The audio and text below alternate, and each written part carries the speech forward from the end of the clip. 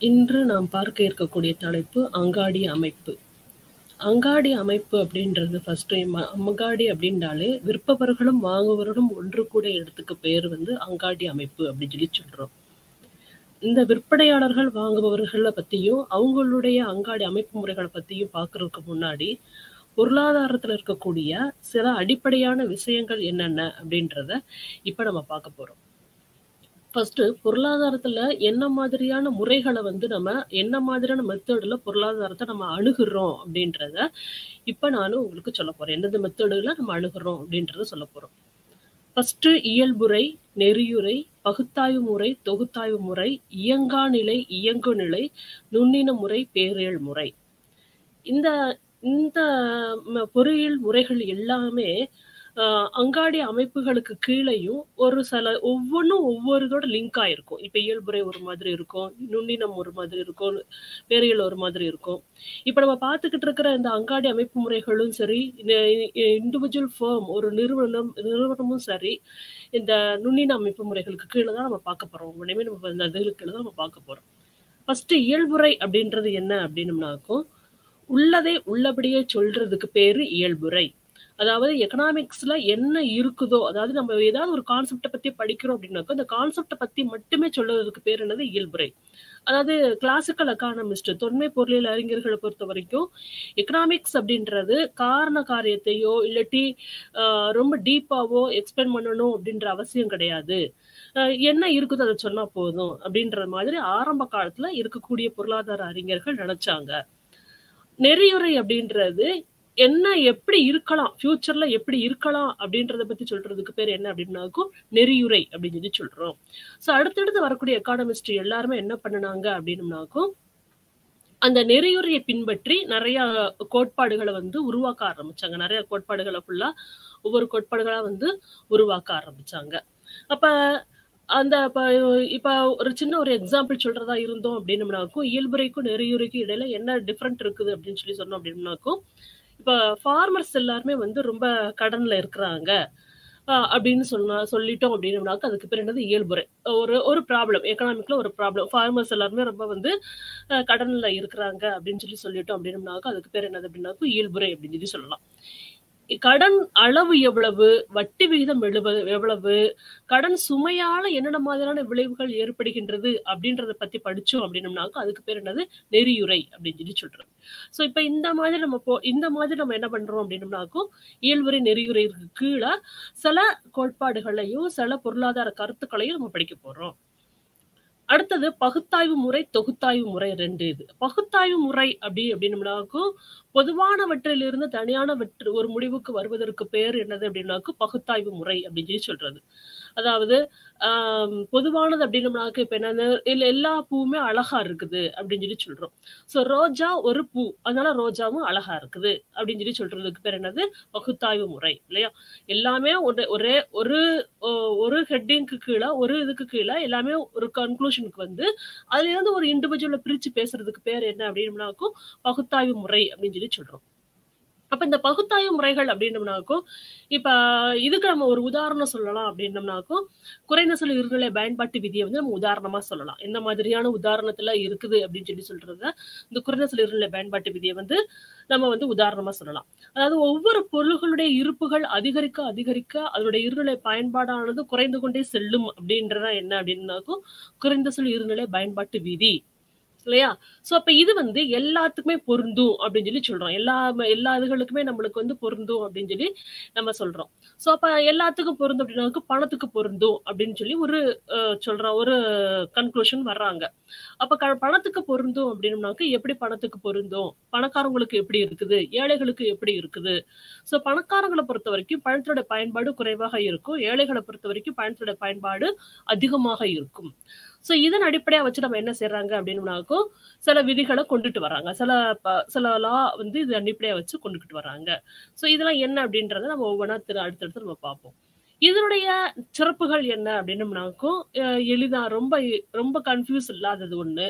ரொம்ப ஈஸியா நம்ம அண்டர்ஸ்டாண்ட் பண்ணிக்கிற முடியும். ரொம்ப முடிவுகள் வந்து ரொம்ப ரொம்ப அக்யூரேட்டா இருக்கும் அப்படின்னு சொல்லலாம். அதே மாதிரி எக்கனாமிக்ஸ் வந்து ஒரு சோசியல் சயின்ஸ் சப்ஜெக்ட் அப்படின்றதுனால, பொருளாதாரத்துக்கு இது உகந்த ஒரு முறை, பகுத்தாய்வு முறை அப்படின்னு சொல்லலாம். ரொம்ப காம்ப்ளிகேட்டடா இருக்கக்கூடிய எந்த ஒரு பிரச்சனைகளுக்குமே இந்த பகுத்தாய்வு முறை மூலமாக நம்ம என்ன செய்யலாம் அப்படின்னாக்கும், ஒரு தியரியோ, ஒரு கன்க்ளூஷனுக்கும் நம்ம வர முடியும். அந்த மாதிரி நம்ம வந்து பண்ண முடியும். இதுல இருக்கக்கூடிய குறைகள் என்ன அப்படின்னம்னாக்கும், அந்த ஃபர்ஸ்ட் நம்ம என்னத்த எடுத்துக்கிறோமோ, என்ன தீம் எடுத்துக்கிறோமோ, அதுவும் நம்ம அதுக்கு அடுத்து சொல்லக்கூடிய இதுகளும் ஒன்றோட ஒன்று இருந்தால் மட்டும் தான், இது வந்து நம்மளுக்கு செயல்படுமே ஒழிய, வெவ்வேறு மாதிரியாக இருந்துச்சு அப்படின்னாக்க இது வந்து செயல்படாது, ஒன்று. அடுத்தது, இது முற்றிலுமே நடைமுறைக்கு பொருந்தாதது. ஏதோ ஒரு ஜென்ரலா எங்கேயோ ஒரு இது இருக்குது. அத பார்த்து நீங்க வந்து பர்ட்டிகுலர் இதுக்கு சொல்றீங்க அப்படின்னு சொன்னோம்னாக்கும், நமக்கு அந்த இது வந்து பொருந்தாத ஒன்று. அப்ப அடுத்தது என்ன அப்படின்னாக்கும், ஒரு எக்கனாமிக்ஸ் அப்படின்றது மாறிக்கிட்டே இருக்கக்கூடியது. பொருளாதாரம் அப்படின்றது மாறிக்கிட்டே இருக்கக்கூடியது. சோ இதுக்கு வந்து நம்ம ஜெனரல்ல இருந்து பர்ட்டிகுலருக்கு நம்ம எப்படி வரலாம்? எல்லாருமே நல்லா இருக்கிறாங்க. இதனால இதுவும் நல்லா இருக்குது அப்படின்ற மாதிரி ஒரு முடிவுக்கு நம்ம வர முடியாது அப்படின்னு நம்ம பார்க்கிறோம். சோ இதனுடைய குறைகள் ஃபுல்லாவே இதுதான். இந்த குறைகள் ஃபுல்லாவே இதுல இருக்குது. அடுத்தது தொகுத்தாய்வு முறை அப்படின்றது என்ன அப்படின்னாக்கும், நம்ம ஏற்கனவே சொன்ன அந்த இதுக்குடைய ஜஸ்ட் ஆப்போசிட் தான் இது. இது வந்து இண்டிவிஜுவல் டு ஜெனரல் அப்படின்னு சொல்லலாம். அதாவது பர்ட்டிகுலர் டு ஜெனரல் அப்படின்னு சொல்லலாம். இல்லாட்டி இண்டிவிஜுவல் டு பர்ட்டிகுலர் அப்படின்னு ஜெனரல் அப்படின்னு சொல்லலாம். அதாவது தனியா ஒரு இதுல இருந்து எடுத்து அதை வச்சு நம்ம என்ன பண்றோம் அப்படின்னாக்க பொதுவான ஒரு முடிவுக்கு வருகின்றோம். தனியான ஒன்றை பத்தி சொல்லிட்டு அதுக்கடுத்து நம்ம என்ன பண்றோம்னாக்க பொதுவான ஒரு முடிவுக்கு வருகிறோம். ஒரு எக்ஸாம்பிள். இப்ப கிளாஸ்ல வந்து ஒரு 70 பேர் ஒரு 60 பேர் இருக்கிறாங்க அப்படின்னாக்கும், அந்த கிளாஸ்ல இருக்கிற எல்லா ஸ்டூடெண்ட்டுமே நல்லா படிக்கிறாங்க அப்படின்னு சொல்லுவோம். ஒரு ஒரு கேர்ள் இருக்குது, ஒரு சுகன்யான்னு ஒரு கேர்ள் இருக்கு அப்படின்னு சொன்னோம்னாக்கும், அந்த கேர்ள் அந்த கிளாஸ்ல இருக்கிறதுனால அவங்களும் என்ன பண்றாங்க அப்படின்னாக்கும் நல்லா படிக்கிறாங்க அப்படின்னு நம்ம சொல்றோம் இல்லையா? சோ அப்ப ஒரு ஒரு இப்போ ஒரு இந்த சுகன்யான்ற பொண்ணு அந்த கிளாஸ்ல இருக்கிறதுனால அந்த கிளாஸ்ல இருக்கிறவங்க எல்லாருமே நல்லா படிக்கிறாங்க. இந்த பொண்ணு நல்லா படிக்கிறதுனால அவங்க எல்லாருமே நல்லா படிக்கிறாங்க அப்படின்னு நம்ம சொல்றதுக்கு பேர் என்னது? தொகுத்தாய்வு முறை அப்படின்னு சொல்றோம். சோ இதுல 2 மெத்தட் இருக்குது. ஒண்ணு பரிசோதனை முறை, இன்னொன்னு வந்து புள்ளியியல் முறைகள் அப்படின்னு சொல்றது. பரிசோதனை முறை அப்படின்னாக்கும் என்ன அர்த்தம் அப்படின்னாக்கும், இப்ப நம்ம வந்து சயின்ஸ் சப்ஜெக்ட்ஸ் எல்லாத்தையுமே இப்ப பிசிக்ஸா இருக்கட்டும், கெமிஸ்ட்ரியா இருக்கட்டும், எல்லாத்தையுமே நம்ம லேப்ல வச்சு நம்ம என்ன பண்றோம் அப்படின்னாக்கும், அதை வந்து எக்ஸ்பிளைன் பண்றோம். இந்த மாதிரி லேப்ல வச்சு டெஸ்ட் பண்றோம். இந்த மாதிரி எனக்கு முடிவுகள் வருது அப்படின்னு சொல்லி நம்ம சொல்றோம் இல்லையா? ஆனா எக்கனாமிக்ஸை பொறுத்த வரைக்கும் நம்ம இந்த லேப் டெஸ்ட் அப்படின்றது நம்மளுக்கு கிடையாது. அப்ப எக்கனாமிக்ஸ் அப்படின்றது ஒரு இண்டிவிஜுவலை பத்தி படிக்கக்கூடியது இல்லையா? சோ இண்டிவிஜுவலை பத்தி படிக்கிறப்ப அவங்களுடைய விருப்பங்கள் எல்லாமே மாறும் அப்படின்னு இருக்கிறப்ப எக்கனாமிக் லா எதையுமே நம்ம என்ன செய்ய முடியாது அப்படின்னாக்க பரிசோதனை அடிப்படையில நம்மளால செயல்படுத்த முடியாது. சோ இது வந்து இதனால என்ன ஆகுது அப்படின்னாக்க இந்த பரிசோதனை முறை அப்படின்றத ரொம்ப லிமிட்டடா சிலதுகளை தான் நம்ம படிக்கிறோம். நம்ம இதுகளை கொண்டுகிட்டு வரோம் பரிசோதனை முறை அப்படின்றத. சோ இந்த பரிசோதனை முறைகளுக்கு கீழே நம்ம ஒரு லா வந்து நம்ம படிக்கிறோம். அதாவது குறைந்தசல் விளைவு விதி அப்படின்ற ஒரு லா வந்து நம்ம படிக்கிறோம் இல்லையா? அந்த குறைந்தசல் விளைவு விதி அப்படின்னாக்க என்ன அர்த்தம் அப்படின்னாக்கும், அந்த குறைந்தசல் விளைவு விதி அப்படின்றப்ப ஒரு வேளாண்மையில அந்த குறைந்தசல் விளைவு விதி வந்து பயன்படுகின்றது அப்படின்னு சொல்றாங்க. வேளாண்மையில எப்படி பயன்படுது அப்படின்னாக்கும், இன்புட் அதிகமா கொடுக்க நம்மளுக்கு என்ன ஆகும் அப்படின்னாக்கா அவுட்புட் வந்து குறைஞ்சுக்கிட்டே போறது வேளாண்மையில சகஜமான ஒன்று இல்லையா?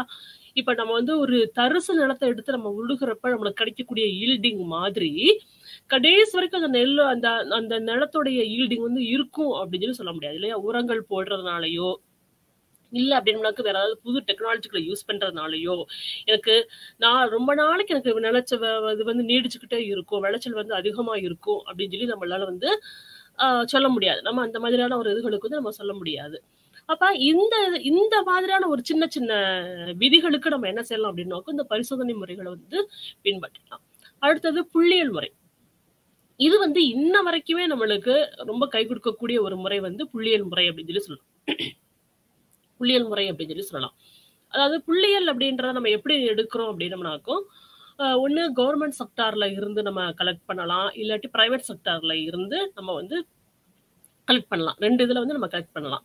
2 மெத்தட் மூலமா கலெக்ட் பண்ணி எப்பயோ இருந்த ஒரு டேட்டா, ஒரு 5 வருஷத்துக்கு முன்னாடி இருந்த ஒரு டேட்டாவை அடிப்படையா வச்சு இனி அடுத்த ஒரு 5 வருஷமும் இப்படித்தான் இருக்கும் அப்படின்னு சொல்லி சொல்றதுக்கு பேர் என்னது? புள்ளியியல் முறை அப்படின்னு சொல்லி சொல்லலாம். இந்த புள்ளியியல் முறையை அடிப்படையா வச்சுதான் நிறைய தியரிஸ் வந்து நம்ம என்ன பண்றோம் அப்படின்னாக்கும் எக்கனாமிக்ஸ் நம்ம கொண்டுகிட்டு வரோம். நிறைய தியரிகளை நிறைய இதுகளை நம்ம என்ன பண்றோம் அப்படின்னாக்க எக்கனாமிக்ஸ்ல நம்ம கொண்டுகிட்டு வரோம். அப்ப 2 மெத்தடுல நம்ம பார்க்குறோம். ஒண்ணு வந்து inductive method and deductive method. அதாவது பகுத்தாய் முறை, தொகுத்தாய் முறை அப்படின்ற 2 இது பார்க்குறோம். 2 அடிப்படையாவுமே எக்கனாமிக்ஸை வந்து நம்ம படிக்கிறோம். 2 பேசிக்லையுமே நம்ம எக்கனாமிக்ஸ் வந்து படிக்கிறோம். சரியா? இப்ப நம்ம பார்க்கக்கூடிய மார்க்கெட் ஸ்ட்ரக்சர்லையுமே இந்த இந்த இது அடிப்படை இந்த இந்த இப்ப நம்ம பார்க்கக்கூடிய இந்த 6 ஹெட்டிங்ஸ் பேஸ் பண்ணி தான் அவங்க ஒவ்வொரு மார்க்கெட் ஸ்ட்ரக்சரும் உருவாக்கியிருப்பாங்க. என்னென்ன மாதிரி இருக்குது, இதை படிச்சோம்னாக்கும் இந்த அசம்ஷன்ஸ் வந்து எதோட ரிலேட்டட் ஆகுது அப்படின்ற ஒவ்வொன்றுக்கும் நம்ம பார்க்க நம்மளுக்கு என்ன இருக்கும் அப்படின்னாக்கும் இந்த மெத்தட் ஆஃப் எக்கனாமிக்ஸ் வந்து நம்மளுக்கு வந்து அப்போதைக்கு யூஸ் ஆகும். இதுல இருக்கக்கூடிய நன்மைகள் தீமைகள் என்னென்ன அப்படின்னாக்கும் முடிவுகள் வந்து ரொம்ப ரொம்ப சரியாக இருக்கும். அதே மாதிரி தொகுத்தாய் முறையில் எடுக்கப்பட்ட முடிவுகள் இன்ன வரைக்குமே நம்மளுக்கு என்ன இருக்கு அப்படின்னாக்கும் ரெலவெண்டா இருக்குது. எல்லாத்துலயுமே வந்து பொருந்தி போகுது. எல்லா இதுகளுமே வந்து பொருந்தி போகுது அப்படின்னு சொல்லி சொல்றோம். அதே மாதிரி அந்த ஸ்டாட்டிஸ்டிக்ஸ், அதாவது கரெக்டான எனக்கு வந்து இந்த இது கிடைக்கல, அந்த டேட்டா வந்து கிடைக்கல, புள்ளி விவரங்கள் டேட்டா வந்து எனக்கு கிடைக்கல அப்படின்னாக்கும் நம்மளால என்ன செய்ய முடியாது அப்படின்னாக்கும் இந்த புள்ளியியல் மெத்தட் வந்து நம்ம ஃபாலோ பண்ண முடியாது. சப்போஸ் டேட்டா தப்பா இருந்தாலோ இல்லாட்டி வீணுக்குன்னே தப்பான டேட்டா நம்மளுக்கு கொடுத்தாலோ நம்மளால என்ன செய்ய முடியாது அப்படின்னாக்கும் ஃபியூச்சரை வந்து நம்மளால ஃபோர்காஸ்ட் பண்ண முடியாது. அடுத்தது பகுத்தாய் முறையோட துணை இல்லாம நம்மளால தொகுத்தாய் முறைகளை நம்மளால வந்து கொண்டுட்டு வர முடியாது. ஸோ இது 2 டிராபேக்ஸ் வந்து இதுல இருக்குது. 2 குறைகள் வந்து இதுல வந்து இருக்குது அப்படின்னு சொல்லி பார்க்கலாம்.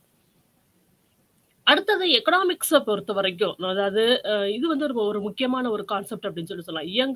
இயங்கா நிலை பொருள், இயங்கு நிலை பொருளியல், இயங்கா நிலை பொருளியல் அப்படின்னு சொல்லி சொல்றது.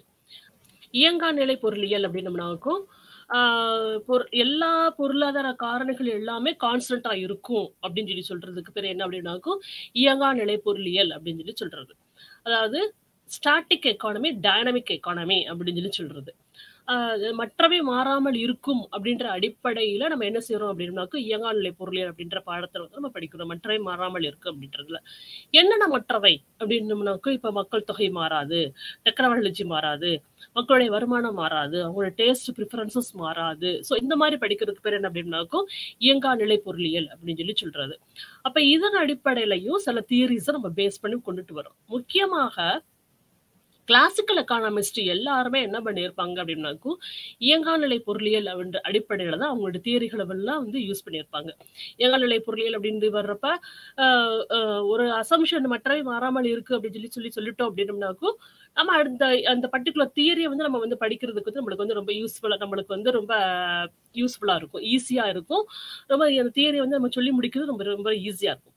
ஸோ இந்த கிளாசிக்கல் எக்கானமிஸ்ட்டை பொறுத்த வரைக்கும் அந்த மாதிரி தான் அவங்க வந்து என்ன பண்ணாங்க அப்படின்னு நிறைய தியரிகளை வந்து ஃப்ரேம் பண்ணாங்க.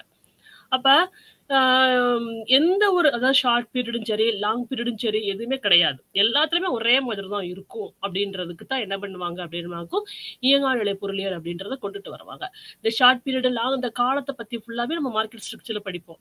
லாங் பீரியட்னா என்னது, ஷார்ட் பீரியட்னா என்னது அப்படின்றது ஃபுல்லாவே நம்ம மார்க்கெட் ஸ்ட்ரக்சர்ல எல்லாத்தையுமே வந்து அடுத்தடுத்து வரக்கூடியதுகளை நம்ம பார்ப்போம். இதனுடைய இது என்ன அப்படின்னம்னாக்கும் இதனுடைய சிறப்புகள் என்ன அப்படின்னு சொல்லி சொன்னோம்னாக்கும் ரொம்ப ரொம்ப ஈஸியான ஒண்ணு. ஏன்னா வந்து நம்மளுக்கு கன்ஃபியூஸ்டே ஆகாது. இது எப்படின்னு அப்படின்னாக்கும் எல்லாமே கான்ஸ்டன்ட் அப்படின்னு சொல்லி சொல்றதுனால நம்மளுக்கு ரொம்ப ரொம்ப ஈஸியா இருக்கும், ரொம்ப கன்ஃபியூஸ்ட் ஆகாது. அதே மாதிரி ஒரு பொருள் இயங்கிக்கிட்டே இருக்குது, அதாவது ஒரு எக்கானமில வந்து ஏதேனும் ஒரு ஃபேக்டர் வந்து இயங்கிக்கிட்டே இருக்கு அப்படின்னாக்கும் இந்த இயங்கா நிலையை அடிப்படையா வச்சுதான் நம்ம என்ன செய்யறோம் அப்படின்னாக்கும் இயங்கு நிலையை வந்து நம்ம படிக்கிறோம். இது வந்து அடுத்த ஒரு முக்கியமான ஒரு சிறப்புகள் அப்படின்னு சொல்லி சொல்லலாம். அதே மாதிரி இயங்கா நிலையில இருக்கக்கூடிய அதன் அடிப்படையில இருக்கக்கூடிய எல்லா தியரிகளுமே ரொம்ப அக்யூரேட்டா இருக்கும் அப்படின்னு சொல்லி சொல்றாங்க. எல்லாமே வந்து ரொம்ப துல்லியமாக இருக்கும் அப்படின்னு சொல்லி சொல்றாங்க. அதே மாதிரி அந்த காரண காரியங்களை நம்மளால ஆராய முடியும். ரொம்ப நிறைய இதுகளுக்கு இந்த இயங்கா நிலை ஆய்வு முறைகளை நம்ம வந்து மேற்கொள்ளலாம். ஏன்னா நிறைய நம்ம வந்து டேட்டா கலெக்ட் பண்ணணுன்ற அவசியம் கிடையாது. ஏன்னா எல்லாமே கான்ஸ்டன்ட்ன்ற அடிப்படையில இது வந்து நம்ம வந்து கொண்டுகிட்டு வர்றதுனால, இந்த தியரிகள் வந்து கொண்டுகிட்டு வர்றதுனால நம்மளால நிறைய இதுகளுக்கு அப்ளை பண்ண முடியும். ஏதாவது இண்டிவிஜுவல் ஃபார்மா இருக்கட்டும், இண்டஸ்ட்ரீஸா இருக்கட்டும், இல்ல அப்படின்னாக்கா ஒரு தனிமனிதனுடைய விருப்பத்தை பத்தி படிக்கக்கூடிய ஒரு தியரி ஆகட்டும், இல்லாட்டி பயன்பாட்டு விதிகள் ஆகட்டும், லா ஆஃப் டிமாண்ட் ஆகட்டும், எல்லாத்தையுமே நம்ம என்ன செய்யலாம் அப்படின்னாக்கும், இந்த இயங்காநிலை அறிவியல் மூலமாக, நம்ம ஆய்வின் மூலமாக நம்மளால வந்து படிக்க முடியும். ஸோ இது வந்து அதனுடைய அடுத்த ஒரு சிறப்பு. இதனுடைய குறைகள் என்ன அப்படின்னம்னாக்கும், ஃபர்ஸ்ட் என்ன அப்படின்னாக்கும், நடைமுறைக்கு பொருந்தாத ஒரு எடுகுறியின் அடிப்படையில வந்து இது உருவாக்கியிருக்கிறோம். ஏன்னா, அ அந்த காலத்துல வந்து நம்ம எல்லாருமே வந்து என்ன பண்ணோம் அப்படின்னாக்கும், ரொம்ப பழமையான சிந்தனைகளோட இருந்தாங்க எல்லாருமே. அ ஒரு எந்த விதத்திலயுமே ஒரு முன்னேற்றம் பொருளாதாரத்துல எந்த விதத்திலயுமே ஒரு முன்னேற்றம் இல்லாம இருந்துச்சு. ஃபார் எக்ஸாம்பிள் அ மாட்டு வண்டியிலே ஒரு ஊர்லருந்து ஒரு ஊருக்கு போறது. அதுக்கு அடுத்தது வந்து இப்ப ஒரு ஒரு ஒரு இடத்துக்கு டிராவல் பண்றதுக்கு 1 நாள் 2 நாள் ஆகுறது. எந்த விதமான டெக்னாலஜியுமே இல்லாதது. இப்படி இருந்துச்சு. ஆனா இப்ப வந்து நம்மளுக்கு என்ன எப்படி இருக்கு அப்படின்னாக்க, எல்லாமே ரொம்ப ஃபாஸ்ட் குரோவிங்கா இருக்குது இல்லையா? ஸோ அப்ப பொருளாதாரம் அப்படின்றது இயங்கு நிலைக்குத்தான் பொருந்துமே ஒழிய, இயங்கா நிலைக்கு பொருந்தாது எப்பயுமே. அப்படின்றது குறைகள் ஃபர்ஸ்ட் குறை. இல்லையா? அது வந்து இயங்கிக்கிட்டே தான் இருக்கும். மாறிக்கிட்டே தான் இருக்கக்கூடியது பொருளாதாரம் அப்படின்னு இருக்கிறப்ப, நம்மளுக்கு வந்து அது ம ஒரு ஸ்டாட்டிக்கா இருக்கும் அப்படின்னு சொல்லி சொல்ல முடியாது. மாறிக்கிட்டே தான் இருக்கும் அப்படின்றப்ப, அது ஃபர்ஸ்ட் எடுகொலை தப்பு அப்படின்னு சொல்லி சொல்றாங்க. அதே மாரி இவங்க வந்து எந்த ஒரு பீரியடையுமே கணக்குல எடுத்துக்கிறல. எந்த ஒரு காலத்தையுமே கணக்கில் எடுத்துக்கிடாம, அவங்க என்ன பண்ணியிருக்காங்க அப்படின்னம்னாக்கும், அவங்களுடைய பொருளாதார கோட்பாடுகள ஃபுல்லாவே உருவாக்கியிருக்கிறாங்க. அதே மாதிரி நடைமுறையில நம்ம கன்சியூமர பத்தி படிக்கிறப்பயும் சரி, இல்லாட்டி ஒரு இண்டஸ்ட்ரீஸ பத்தி படிக்கிறப்பயும் சரி, ஒரு ஃபர்ம பத்தி படிக்கிறப்பயுமே சரி, நம்மளுக்கு என்ன ஆகாது, எல்லாமே மாறிக்கிட்டே இருக்கக்கூடியது. இன்னைக்கு இருக்கிறது நாளைக்கு இருக்காது, நாளைக்கு இருக்கிறது அதுக்கு அடுத்த நாளுக்கு வந்து இருக்காது. எதிர்பாராத சில சூழ்நிலைகள் வரலாம். இப்ப இந்த லாக்டவுன் போட்டாங்க. எல்லாருமே வந்து கிட்டத்தட்ட ஒரு 7, 8 மாசத்துக்கு எல்லாமே வந்து அப்படி அ க அ எந்த விதமான ஒரு முன்னேற்றமும் இல்லாம இருந்துச்சு. அதுக்கப்புறம் திருப்பிட்டு ரிலீஸ் பண்ணாங்க. லாக்டவுன் போட்டோனே அதே நம்ம இது வரைக்கும் நம்ம கன்டின்யூ பண்ணல இல்லையா? அப்ப எல்லாமே நம்மளுக்கு மாறிக்கிட்டே இருக்கும் அப்படின்னு சொல்லி சொல்றப்ப, நடைமுறையில இருக்கக்கூடிய மக்களுடைய விருப்பங்களும் மாறும். அவங்களுடைய டேஸ்ட், பிரிஃபரன்ஸஸ் எல்லாமே மாறும் அப்படின்னு இருக்கிறப்ப, இந்த இயங்கா நிலைக்கு ஒரு பட்ட நம்ம வந்து என்ன பண்ண முடியாது, எடுத்து நம்ம எந்த ஒரு ஸ்டடியுமே பண்ண முடியாது அப்படின்னு சொல்லி சொல்றாங்க. ஸோ இது வந்து அதுக்கு அடுத்தது.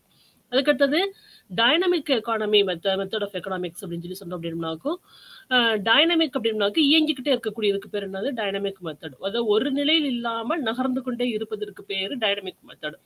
ஸ்டாட்டிக்கு நம்ம வந்து ஒரு போட்டோவை நம்ம எக்ஸாம்பிளா சொல்லலாம். ஸோ அப்படி போட்டோல இருக்கிறது அப்படிதான் இருக்கும். இயங்கு நிலைக்கு நம்ம என்ன பண்ணலாம், ஒரு வீடியோவை சொல்லலாம். வீடியோ அப்படின்னு இருக்கிறப்ப ஒன் பை ஒன்னா ஒரு சீனுக்கு தகுந்தபடி அடுத்தடுத்த சீன்களுக்கு என்ன பண்ணிட்டே இருக்கும், மாறிக்கிட்டே இருக்கும். ஸோ இது வந்து இயங்கு நிலை பொருளியல் அப்படின்னு சொல்லி சொல்றோம். ஒரே நிலையில் இல்லாமல நகர்ந்துகிட்டே இருக்கிறதுக்கு பேர் என்னது, இயங்குநிலை பொருளியல் அப்படின்னு சொல்லி சொல்லலாம். அப்ப அவங்கள பொறுத்தவரைக்கும் என்ன பண்றாங்க அப்படின்னம்னாக்கும், இயங்குநிலை அடிப்படையா படிக்கிறவங்க எல்லாருமே என்ன பண்ணாங்க, பொருளாதாரத்துல எல்லாமே மாறிக்கிட்டே இருக்கும். எதுவுமே ஒரே மாதிரி இருக்காது அப்படின்னு சொல்லி சொல்றாங்க. சரியா? சோ இது வந்து என்ன அப்படின்னாக்க இயங்குநிலை பொருளியல் அப்படின்னு சொல்லி சொல்றோம்.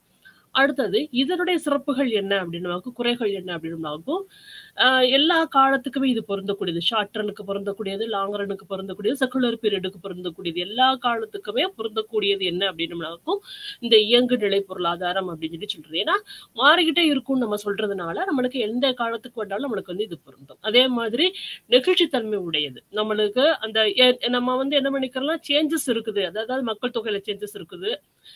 நுகர்வோருடைய வருமானத்துல சேஞ்சஸ் இருக்குது. அவங்களோட டேஸ்ட் அண்ட் பிரிஃபரன்ஸ்ல சேஞ்சஸ் இருக்குது அப்படின்னு சொல்லி சொல்றப்ப, ஆ அந்த நெகிழ்ச்சித்தன்மைக்கு தகுந்தபடி அவங்க என்ன பண்ணிக்கலாம் அப்படின்னு வந்து கோட்பாடுகளை வடிவமைத்துக் கொள்ளலாம். ஏப்பா அது வந்து எல்லாத்துக்குமே நம்மளுக்கு அடாப்ட் ஆயிக்கிறோம். அந்த மாதிரி நெகிழ்ச்சித்தன்மை இருக்கிறனால எந்த கோட்பாட பண்ணனாலுமே நம்மளுக்கு வந்து அடாப்ட் ஆயிக்கிறோம்.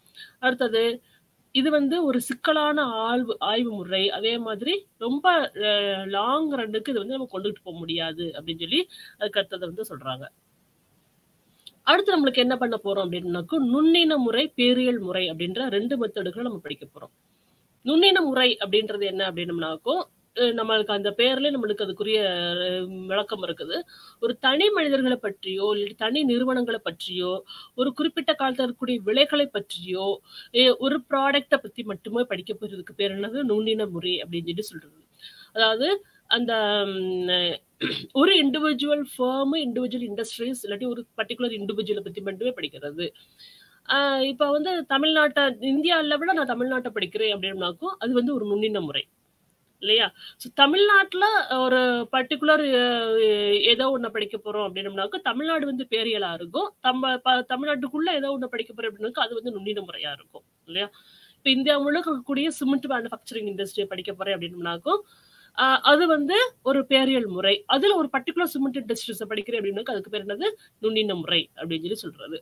அப்ப நம்ம இப்ப படிக்க போற இந்த எக்கனாமிக் சப்ஜெக்ட் ஃபுல்லாவே என்னது? மைக்ரோ எக்கனாமிக்ஸ் கீழ தான் நம்மளுக்கு வரும்.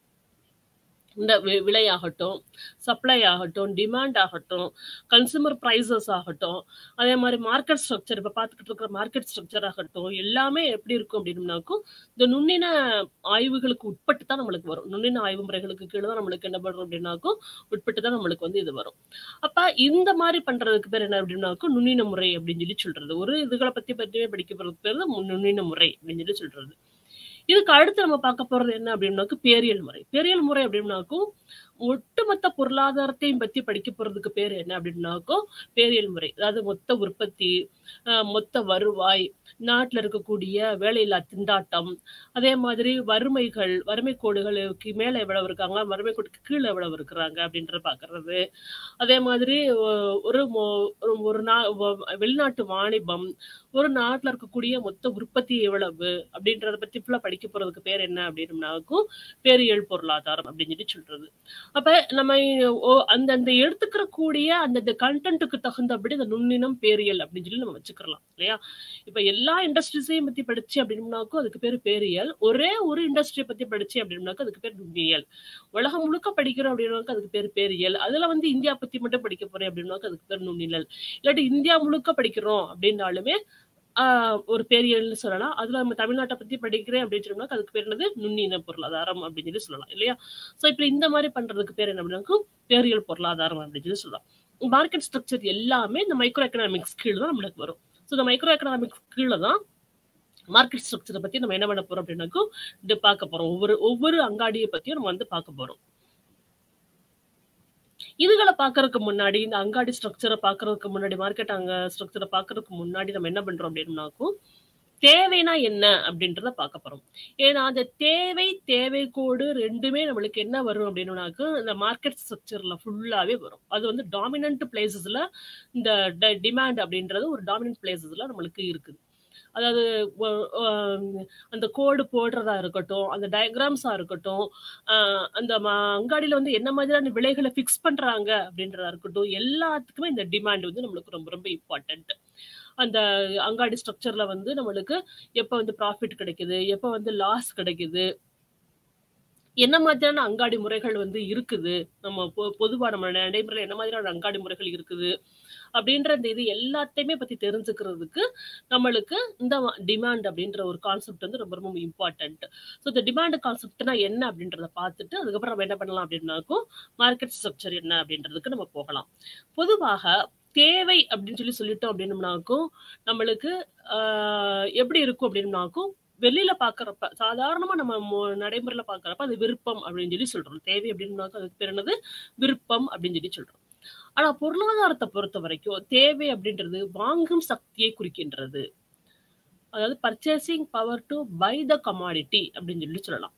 தேவை அப்படின்றது வாங்கும் சக்தியை குறிக்கக்கூடியது ஒன்று அப்படின்னு சொல்றோம். சோ இப்ப இதுக்கு வந்து நம்ம என்ன பண்ணலாம் அப்படின்னம்னாக்கும் ஒரு ஒருத்தவங்க ஒரு ரொம்ப மினிமம் இன்கம் ஏர்ன் பண்ணக்கூடியவங்களோ இல்லாட்டி ரொம்ப ஏழையான ஒருத்தவங்களோ ரோட்ல போற ஒரு காரை பார்த்து என்ன பண்றாங்க, இந்த கார்ல நானும் போகணும், இந்த காரை நான் வாங்கணும் அப்படின்னு சொல்லி கேட்டாங்க சொன்னாங்க அப்படின்னாக்க அதுக்கு பேர் என்னது? விருப்பம். பொதுவா நம்ம என்ன பண்றோம், அந்த விருப்பத்தை நம்ம என்ன பண்றோம் அப்படின்னாக்க தேவை அப்படின்னு சொல்லி அசியூம் பண்ணிக்கிறோம். ஆனா அப்படி கிடையாது. பொருளாதாரத்தை பொறுத்த வரைக்கும் விருப்பம் அப்படின்றது வேற, தேவை அப்படின்றது வேற. சோ தேவைனா என்னென்ன இருக்கணும் அப்படின்றத இப்ப இயல்புகள் அப்படின்றதுக்கு நம்ம பார்க்கலாம். ஃபர்ஸ்ட் அந்த பொருளை எனக்கு வாங்குறதுக்கு விருப்பம் இருக்கணும். இப்ப நான் காருன்னு ஒரு எக்ஸாம்பிள் சொன்னேன் இல்லையா? அந்த காரை வாங்குறதுக்கு அந்த கன்சியூமருக்கோ இல்லாட்டி அந்த ஒரு இண்டிவிஜுவலுக்கோ அந்த காரை வாங்குறதுக்கு வந்து என்ன இருக்கணும் அப்படின்னாக்க ஃபர்ஸ்ட் விருப்பம் இருக்கணும். ரெண்டாவது அதை வாங்குறதுக்கு போதுமான சக்தி இருக்கணும். போதுமான சக்தி அப்படின்னாக்கும் நான் ஒரு 10 லட்சத்துக்கு போற காரை பார்த்தோம் அப்படின்னாக்கும் 10 லட்சத்தை கொடுத்து எனக்கு வாங்குறதுக்கு எனக்கு அதுக்குள்ள சக்தி வந்து இருக்கணும். அந்த 10 லட்சத்தை கொடுத்து வாங்குற அளவுக்கு நான் வந்து வில்லிங்கா இருக்கணும். அது அடுத்தது என்ன அப்படின்னாக்கு பணத்தை கொடுத்து வாங்க தயாராக இருக்க வேண்டும். அந்த காருக்கு 10 லட்சம் கரெக்டா அப்படின்றத நான் ஃபர்ஸ்ட் என்ன பண்ணணும், அதை வந்து நான் அனலைஸ் பண்ணணும். இந்த காருக்கு 10 லட்சம் கொடுக்கலாமா அப்படின்றத கொடுக்கறதுக்கு இருக்கணும். இல்லாட்டி 8 லட்சம் தான் கொடுக்கணுமா, இல்லாட்டி 7 லட்சம் தான் கொடுக்கணுமா அப்படின்ற ஒரு நம்மளுக்கு ஒரு ஒரு கன்ஃபியூஷன் அந்த இடத்துல வரும் இல்லையா? ஸோ அப்ப அது என்ன விலையோ அத குடுக்குறதுக்கு நானும் தயாராக இருக்கணும். அந்த பொருளோட விலை என்ன விலையோ அதை கொடுப்பதற்கு நானும் தயாராக இருக்கணும். ஸோ இது எல்லாத்தையுமே பண்றதுக்கு பேர் தான் என்னது டிமாண்ட். இது எல்லாம் சேர்ந்ததுக்கு பேர் தான் என்னது டிமாண்ட். எக்கனாமிக்ஸ பொறுத்தவரைக்கும். சாதாரண விருப்பம் அப்படின்றது டிமாண்ட் கிடையாது. இது வந்து ஒரு எக்கானமிஸ்ட் சொன்னது. ஒரு குறிப்பிட்ட விலையில் எந்த பொருளுக்கும் உள்ள தேவை, அந்த நிலையில் குறிப்பிட்ட காலத்தில் வாங்கப்பெறுகின்ற அந்த பொருளுடைய அளவுக்கு பேர் தான் என்னது டிமாண்ட் அப்படின்னு சொல்லி சொல்றோம். என்ன விலையில விக்குதோ ஒரு ப்ராடக்ட் வந்து என்ன விலையில விக்குது, அந்த விலையில அந்த காலத்துல அந்த நான் வாங்குறதுக்கு தயாரா இருக்கின்றேனா அப்படின்றதுக்கு பேர் தான் என்ன அப்படின்னாக்கும் தேவை அப்படின்னு சொல்லி சொல்றது. இப்ப இந்த தேவையானது எதை எதை சார்ந்து இருக்கின்றது அப்படின்னு சொல்லி அடுத்து பார்க்க போறோம். டி அப்படின்னம்னாக்கு தேவையை குறிக்குது. இது function of P of X, P of Y, P of Z, M, D. இத்தனை இதை சார்ந்து தேவையானது இருக்கின்றது அப்படின்னு சொல்லி சொல்றோம். சரியா? பி ஆஃப் எக்ஸ் அப்படின்றது அப்படின்னாக்கும் பொருள்களுடைய விலை. அதாவது நான் என்ன பொருளை ஃபர்ஸ்ட் பாக்குறேனோ அந்த பொருளோட விலை, இல்லாட்டி என்ன பொருள் எனக்கு தேவையோ, என்ன பொருள் எனக்கு விருப்பமோ அந்த பொருளோட விலை. சரியா? இது வந்து பி ஆஃப் எக்ஸ். அடுத்தது பி ஆஃப் ஒய் அப்படின்றது என்ன அப்படின்னாக்கும் பதிலீட்டு பொருள்களுடைய விலை. இப்ப நான் ஒரு பொருளை வாங்குறேன் அப்படின்னம்னாக்கும் அந்த பொருளுக்கு சப்ஸ்டியூட்டா என்ன பொருள் இருக்குது. ஒரு உதாரணத்துக்கு நான் டீ தூள் வாங்குறேன், அதுக்கு சப்ஸ்டியூட்டா என்ன இருக்குது, காஃபி இருக்குது. சரியா? ஸோ பதிலீட்டு பொருட்களுடைய விலைகள் என்ன அப்படின்றத பி ஆஃப் ஒய் அப்படின்றத நம்ம பார்க்குறோம். அடுத்தது பி ஆஃப் இசட். இசட் அப்படின்னாக்கி இணை பொருட்களுடைய விலை. இணை பொருட்கள் அப்படின்னாக்கும் இப்போ ஒரு ஒரு விருப்பத்தை நிறைவேற்றுவதற்கு எனக்கு ஏதேனும் இன்னொரு பொருள் வந்து துணைக்கு வந்து அதுக்கு பேர் என்னது இணை பொருட்கள் அப்படின்னு சொல்லி சொல்றது. அடுத்தது வருவாய். நுகர்வோருடைய வருமானம் எவ்வளவு தூரத்துக்கு இருக்குது, அந்த அவங்க விரும்பக்கூடிய பொருளை வாங்குற அளவுக்கு உங்களுடைய வருமானம் இருக்குதா அப்படின்றது வருவாய். அடுத்தது டி, நுகர்வோருடைய டேஸ்ட், அதாவது அவங்களுடைய விருப்பம், அவங்களுடைய ப்ரிஃபரன்சஸ். எனக்கு இது ரொம்ப பிடிச்சிருக்குது அப்படின்னு சொல்லி சொல்றதோ, இல்லாட்டி எவ்வளவு விலை வித்தாலுமே இந்த பொருளை நான் வாங்கியே தீருவேன் அப்படின்னு சொல்லி சொல்றதோ. ஸோ இது எல்லாமே என்னது நுகர்வோருடைய விருப்பத்தை பொறுத்து அமைகின்றது அப்படின்னு சொல்லி சொல்லலாம். அப்ப தேவையானது இத்தனை இத்தனை பொறுத்து அமையுது. P of X, P of Y, P of Z, M, D. இதுல நம்ம இந்த பொருள்களுடைய விலைகளும் அடுத்து நம்ம பார்க்க போற இந்த தேவையும் நம்மளுக்கு மார்க்கெட் ஸ்ட்ரக்சர்ல ரொம்ப ரொம்ப இம்பார்ட்டண்டா நம்மளுக்கு வரும். இந்த ரெண்டு டிமாண்டும் இருக்கணும், பிரைஸ் இருக்கணும். இந்த ரெண்டு தான் சேர்ந்து அந்த அந்த ஒவ்வொரு மார்க்கெட் ஸ்ட்ரக்சர்லயுமே லாபத்தை கொடுக்குதா நஷ்டத்தை கொடுக்குதா அப்படின்றத ஃபுல்லா நம்ம என்ன பண்ணுவோம், ஒவ்வொரு மார்க்கெட் ஸ்ட்ரக்சர்லயுமே நம்ம அதுக்கு அடுத்தபடி நம்ம கொடுக்கிட்டே வருவோம். எதை கொடுக்குது, எப்படி இருக்குது அப்படின்ற அந்த மார்க்கெட் ஸ்ட்ரக்சர் எப்படி இருக்குது அப்படின்றத நம்ம இந்த டிமாண்ட் ஃபங்க்ஷனை வச்சு நம்ம பேஸ் பண்ணி நம்ம படிப்போம். அடுத்து நம்ம என்ன பார்க்க போறோம் அப்படின்னாக்கும் law of demand. Law of demand அப்படின்னம்னாக்கும் ஒரு குறிப்பிட்ட காலத்துல குறிப்பிட்ட விலையில் விற்கக்கூடிய அந்த பொருளை வாங்கக்கூடிய திறனை பற்றி படிக்க போறதுக்கு பேரானது தேவை விதி அப்படின்னு சொல்லி சொல்றோம். ஒரு குறிப்பிட்ட பொருளின் விலைக்கும் அந்த குறிப்பிட்ட காலத்தில் அந்த பொருள் அந்த விலையில் வாங்கப்பெறுகின்ற அளவுக்கும் உள்ள தொடர்பை பற்றி படிப்பதற்கு பேர் தான் என்னது தேவை விதி அப்படின்னு சொல்லி சொல்லலாம்.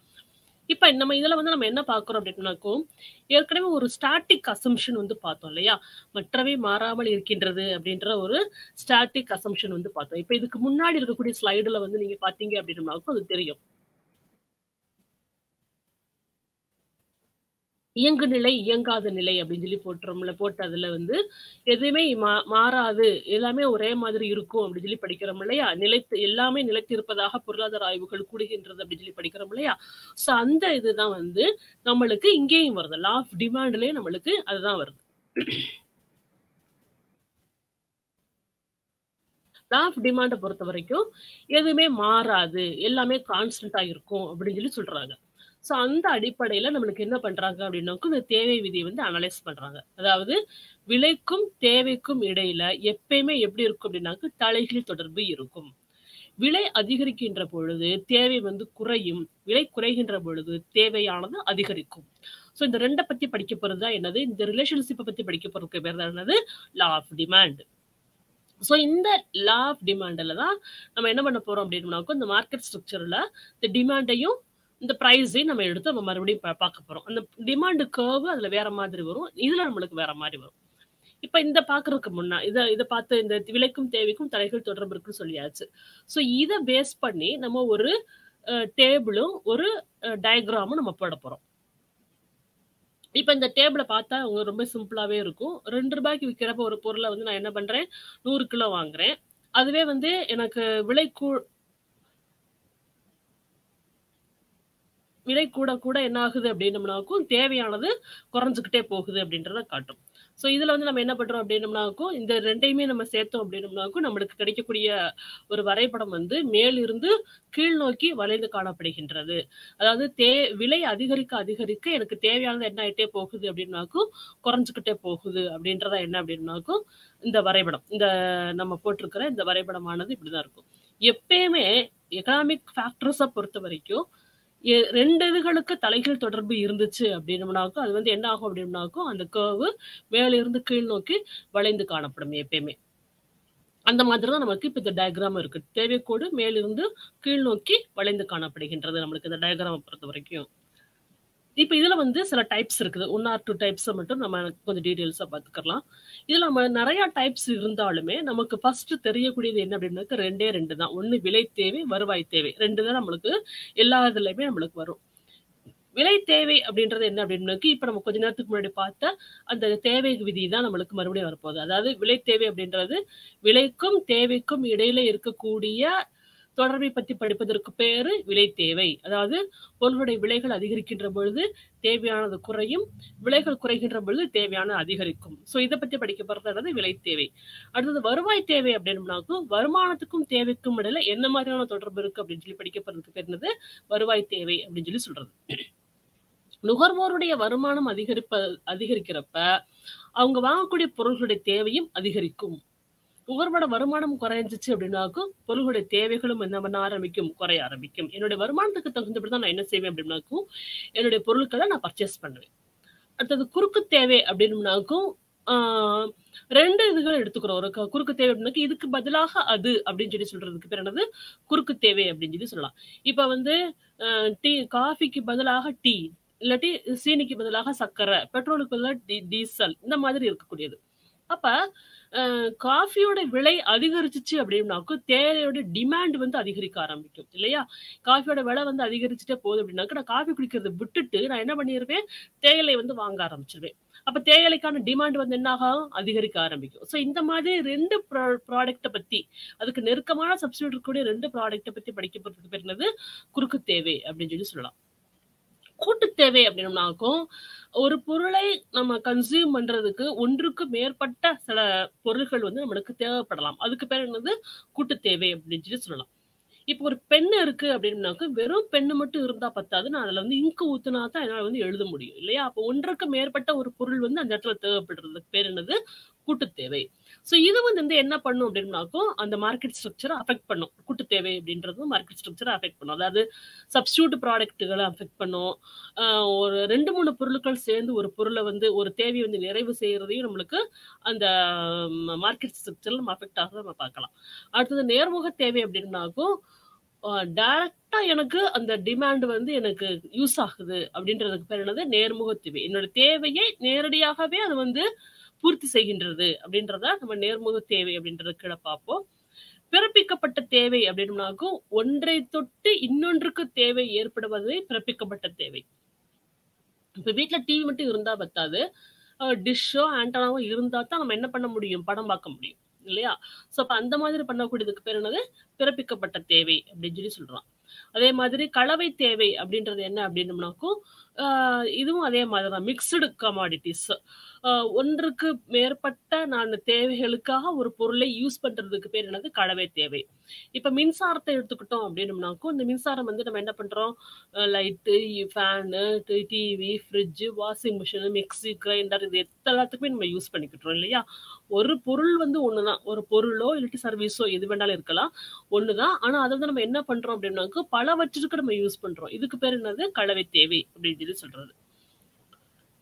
இப்ப இந்த இந்த மாதிரியான ஒரு இப்ப இந்த மார்க்கெட் ஸ்ட்ரக்சருக்கு இந்த மார்க்கெட் ஸ்ட்ரக்சர பார்க்கறதுக்கு முன்னாடி இந்த தேவை விதிகள நம்ம பார்த்துக்கிட்டு இருக்கிறோம் இல்லையா? ஸோ இந்த தேவை விதி வந்து ரொம்ப ரொம்ப இம்பார்ட்டன்ட்டான ஒண்ணு அப்படின்றத நான் சொல்லியிருக்கிறேன். ஸோ இந்த தேவை விதி செயல்படுவதற்கு என்ன காரணங்கள்? ஸோ இது மூலமா நம்மளுக்கு என்னென்ன மாதிரியான ஒரு இது வருது? என்னென்ன மாதிரியான ஒரு விளைவுகள் வருகின்றது? அப்படின்றத இப்ப நம்ம பார்க்க போறோம். இந்த தேவை விதி வந்து தேவை கோடு வந்து நம்மளுக்கு எப்படி இருக்கு அப்படின்னாக்கா ஃபர்ஸ்ட் நான் சொன்னது மாதிரி மேலிருந்து கீழ் நோக்கி வளைந்து காணப்படுகின்றது அப்படின்றத நான் சொல்லியாச்சு. சோ இந்த தேவை விதியும் சரி, இந்த தேவை கோடும் சரி, ஏன் மேலிருந்து கீழ் நோக்கி வளைந்து காணப்படுகின்றது? ஏன் ஒரு பொருளோட விலை அதிகரிக்கின்ற பொழுது தேவையானது கூடுகின்றது அப்படின்றதுக்கு சில ரீசன்ஸ் வந்து இருக்குது இல்லையா? சோ அது என்ன அப்படின்றத இப்ப பார்ப்போம். ஃபர்ஸ்ட் வந்து குறைந்தசல் இருநிலை பயன்பாட்டு விதி அப்படின்னு சொல்லி சொல்றது. குறைந்தசல் இருநிலை பயன்பாட்டு விதி அப்படின்னம்னாக்கும் ஒரு பொருளுடைய இருப்பு அதிகரிக்கின்ற பொழுது அதனுடைய தேவையானது குறைந்து கொண்டே போகும் அப்படின்றது இல்லையா? நாம ஒரு பொருளை எப்ப நம்ம அதிகமா வாங்குவோம் அப்படின்னம்னாக்கும் அந்த பொருளோட விலை குறைவாக இருக்கிறப்ப தான் அந்த பொருளை வந்து நம்ம அதிகமாக வாங்குவோம். இங்கிருந்து நம்ம வந்து ஹைவேஸ்ல போய்கிட்டே இருக்கிறோம் அப்படின்னு இருக்கிறப்ப ஒரு மோட்டல் இருக்குது, அதை நிப்பாட்டி நம்ம சாப்பிடுறோம், ரொம்ப பசியா இருக்குது அப்படின்னு சொல்லி நம்ம சாப்பிடுறோம்.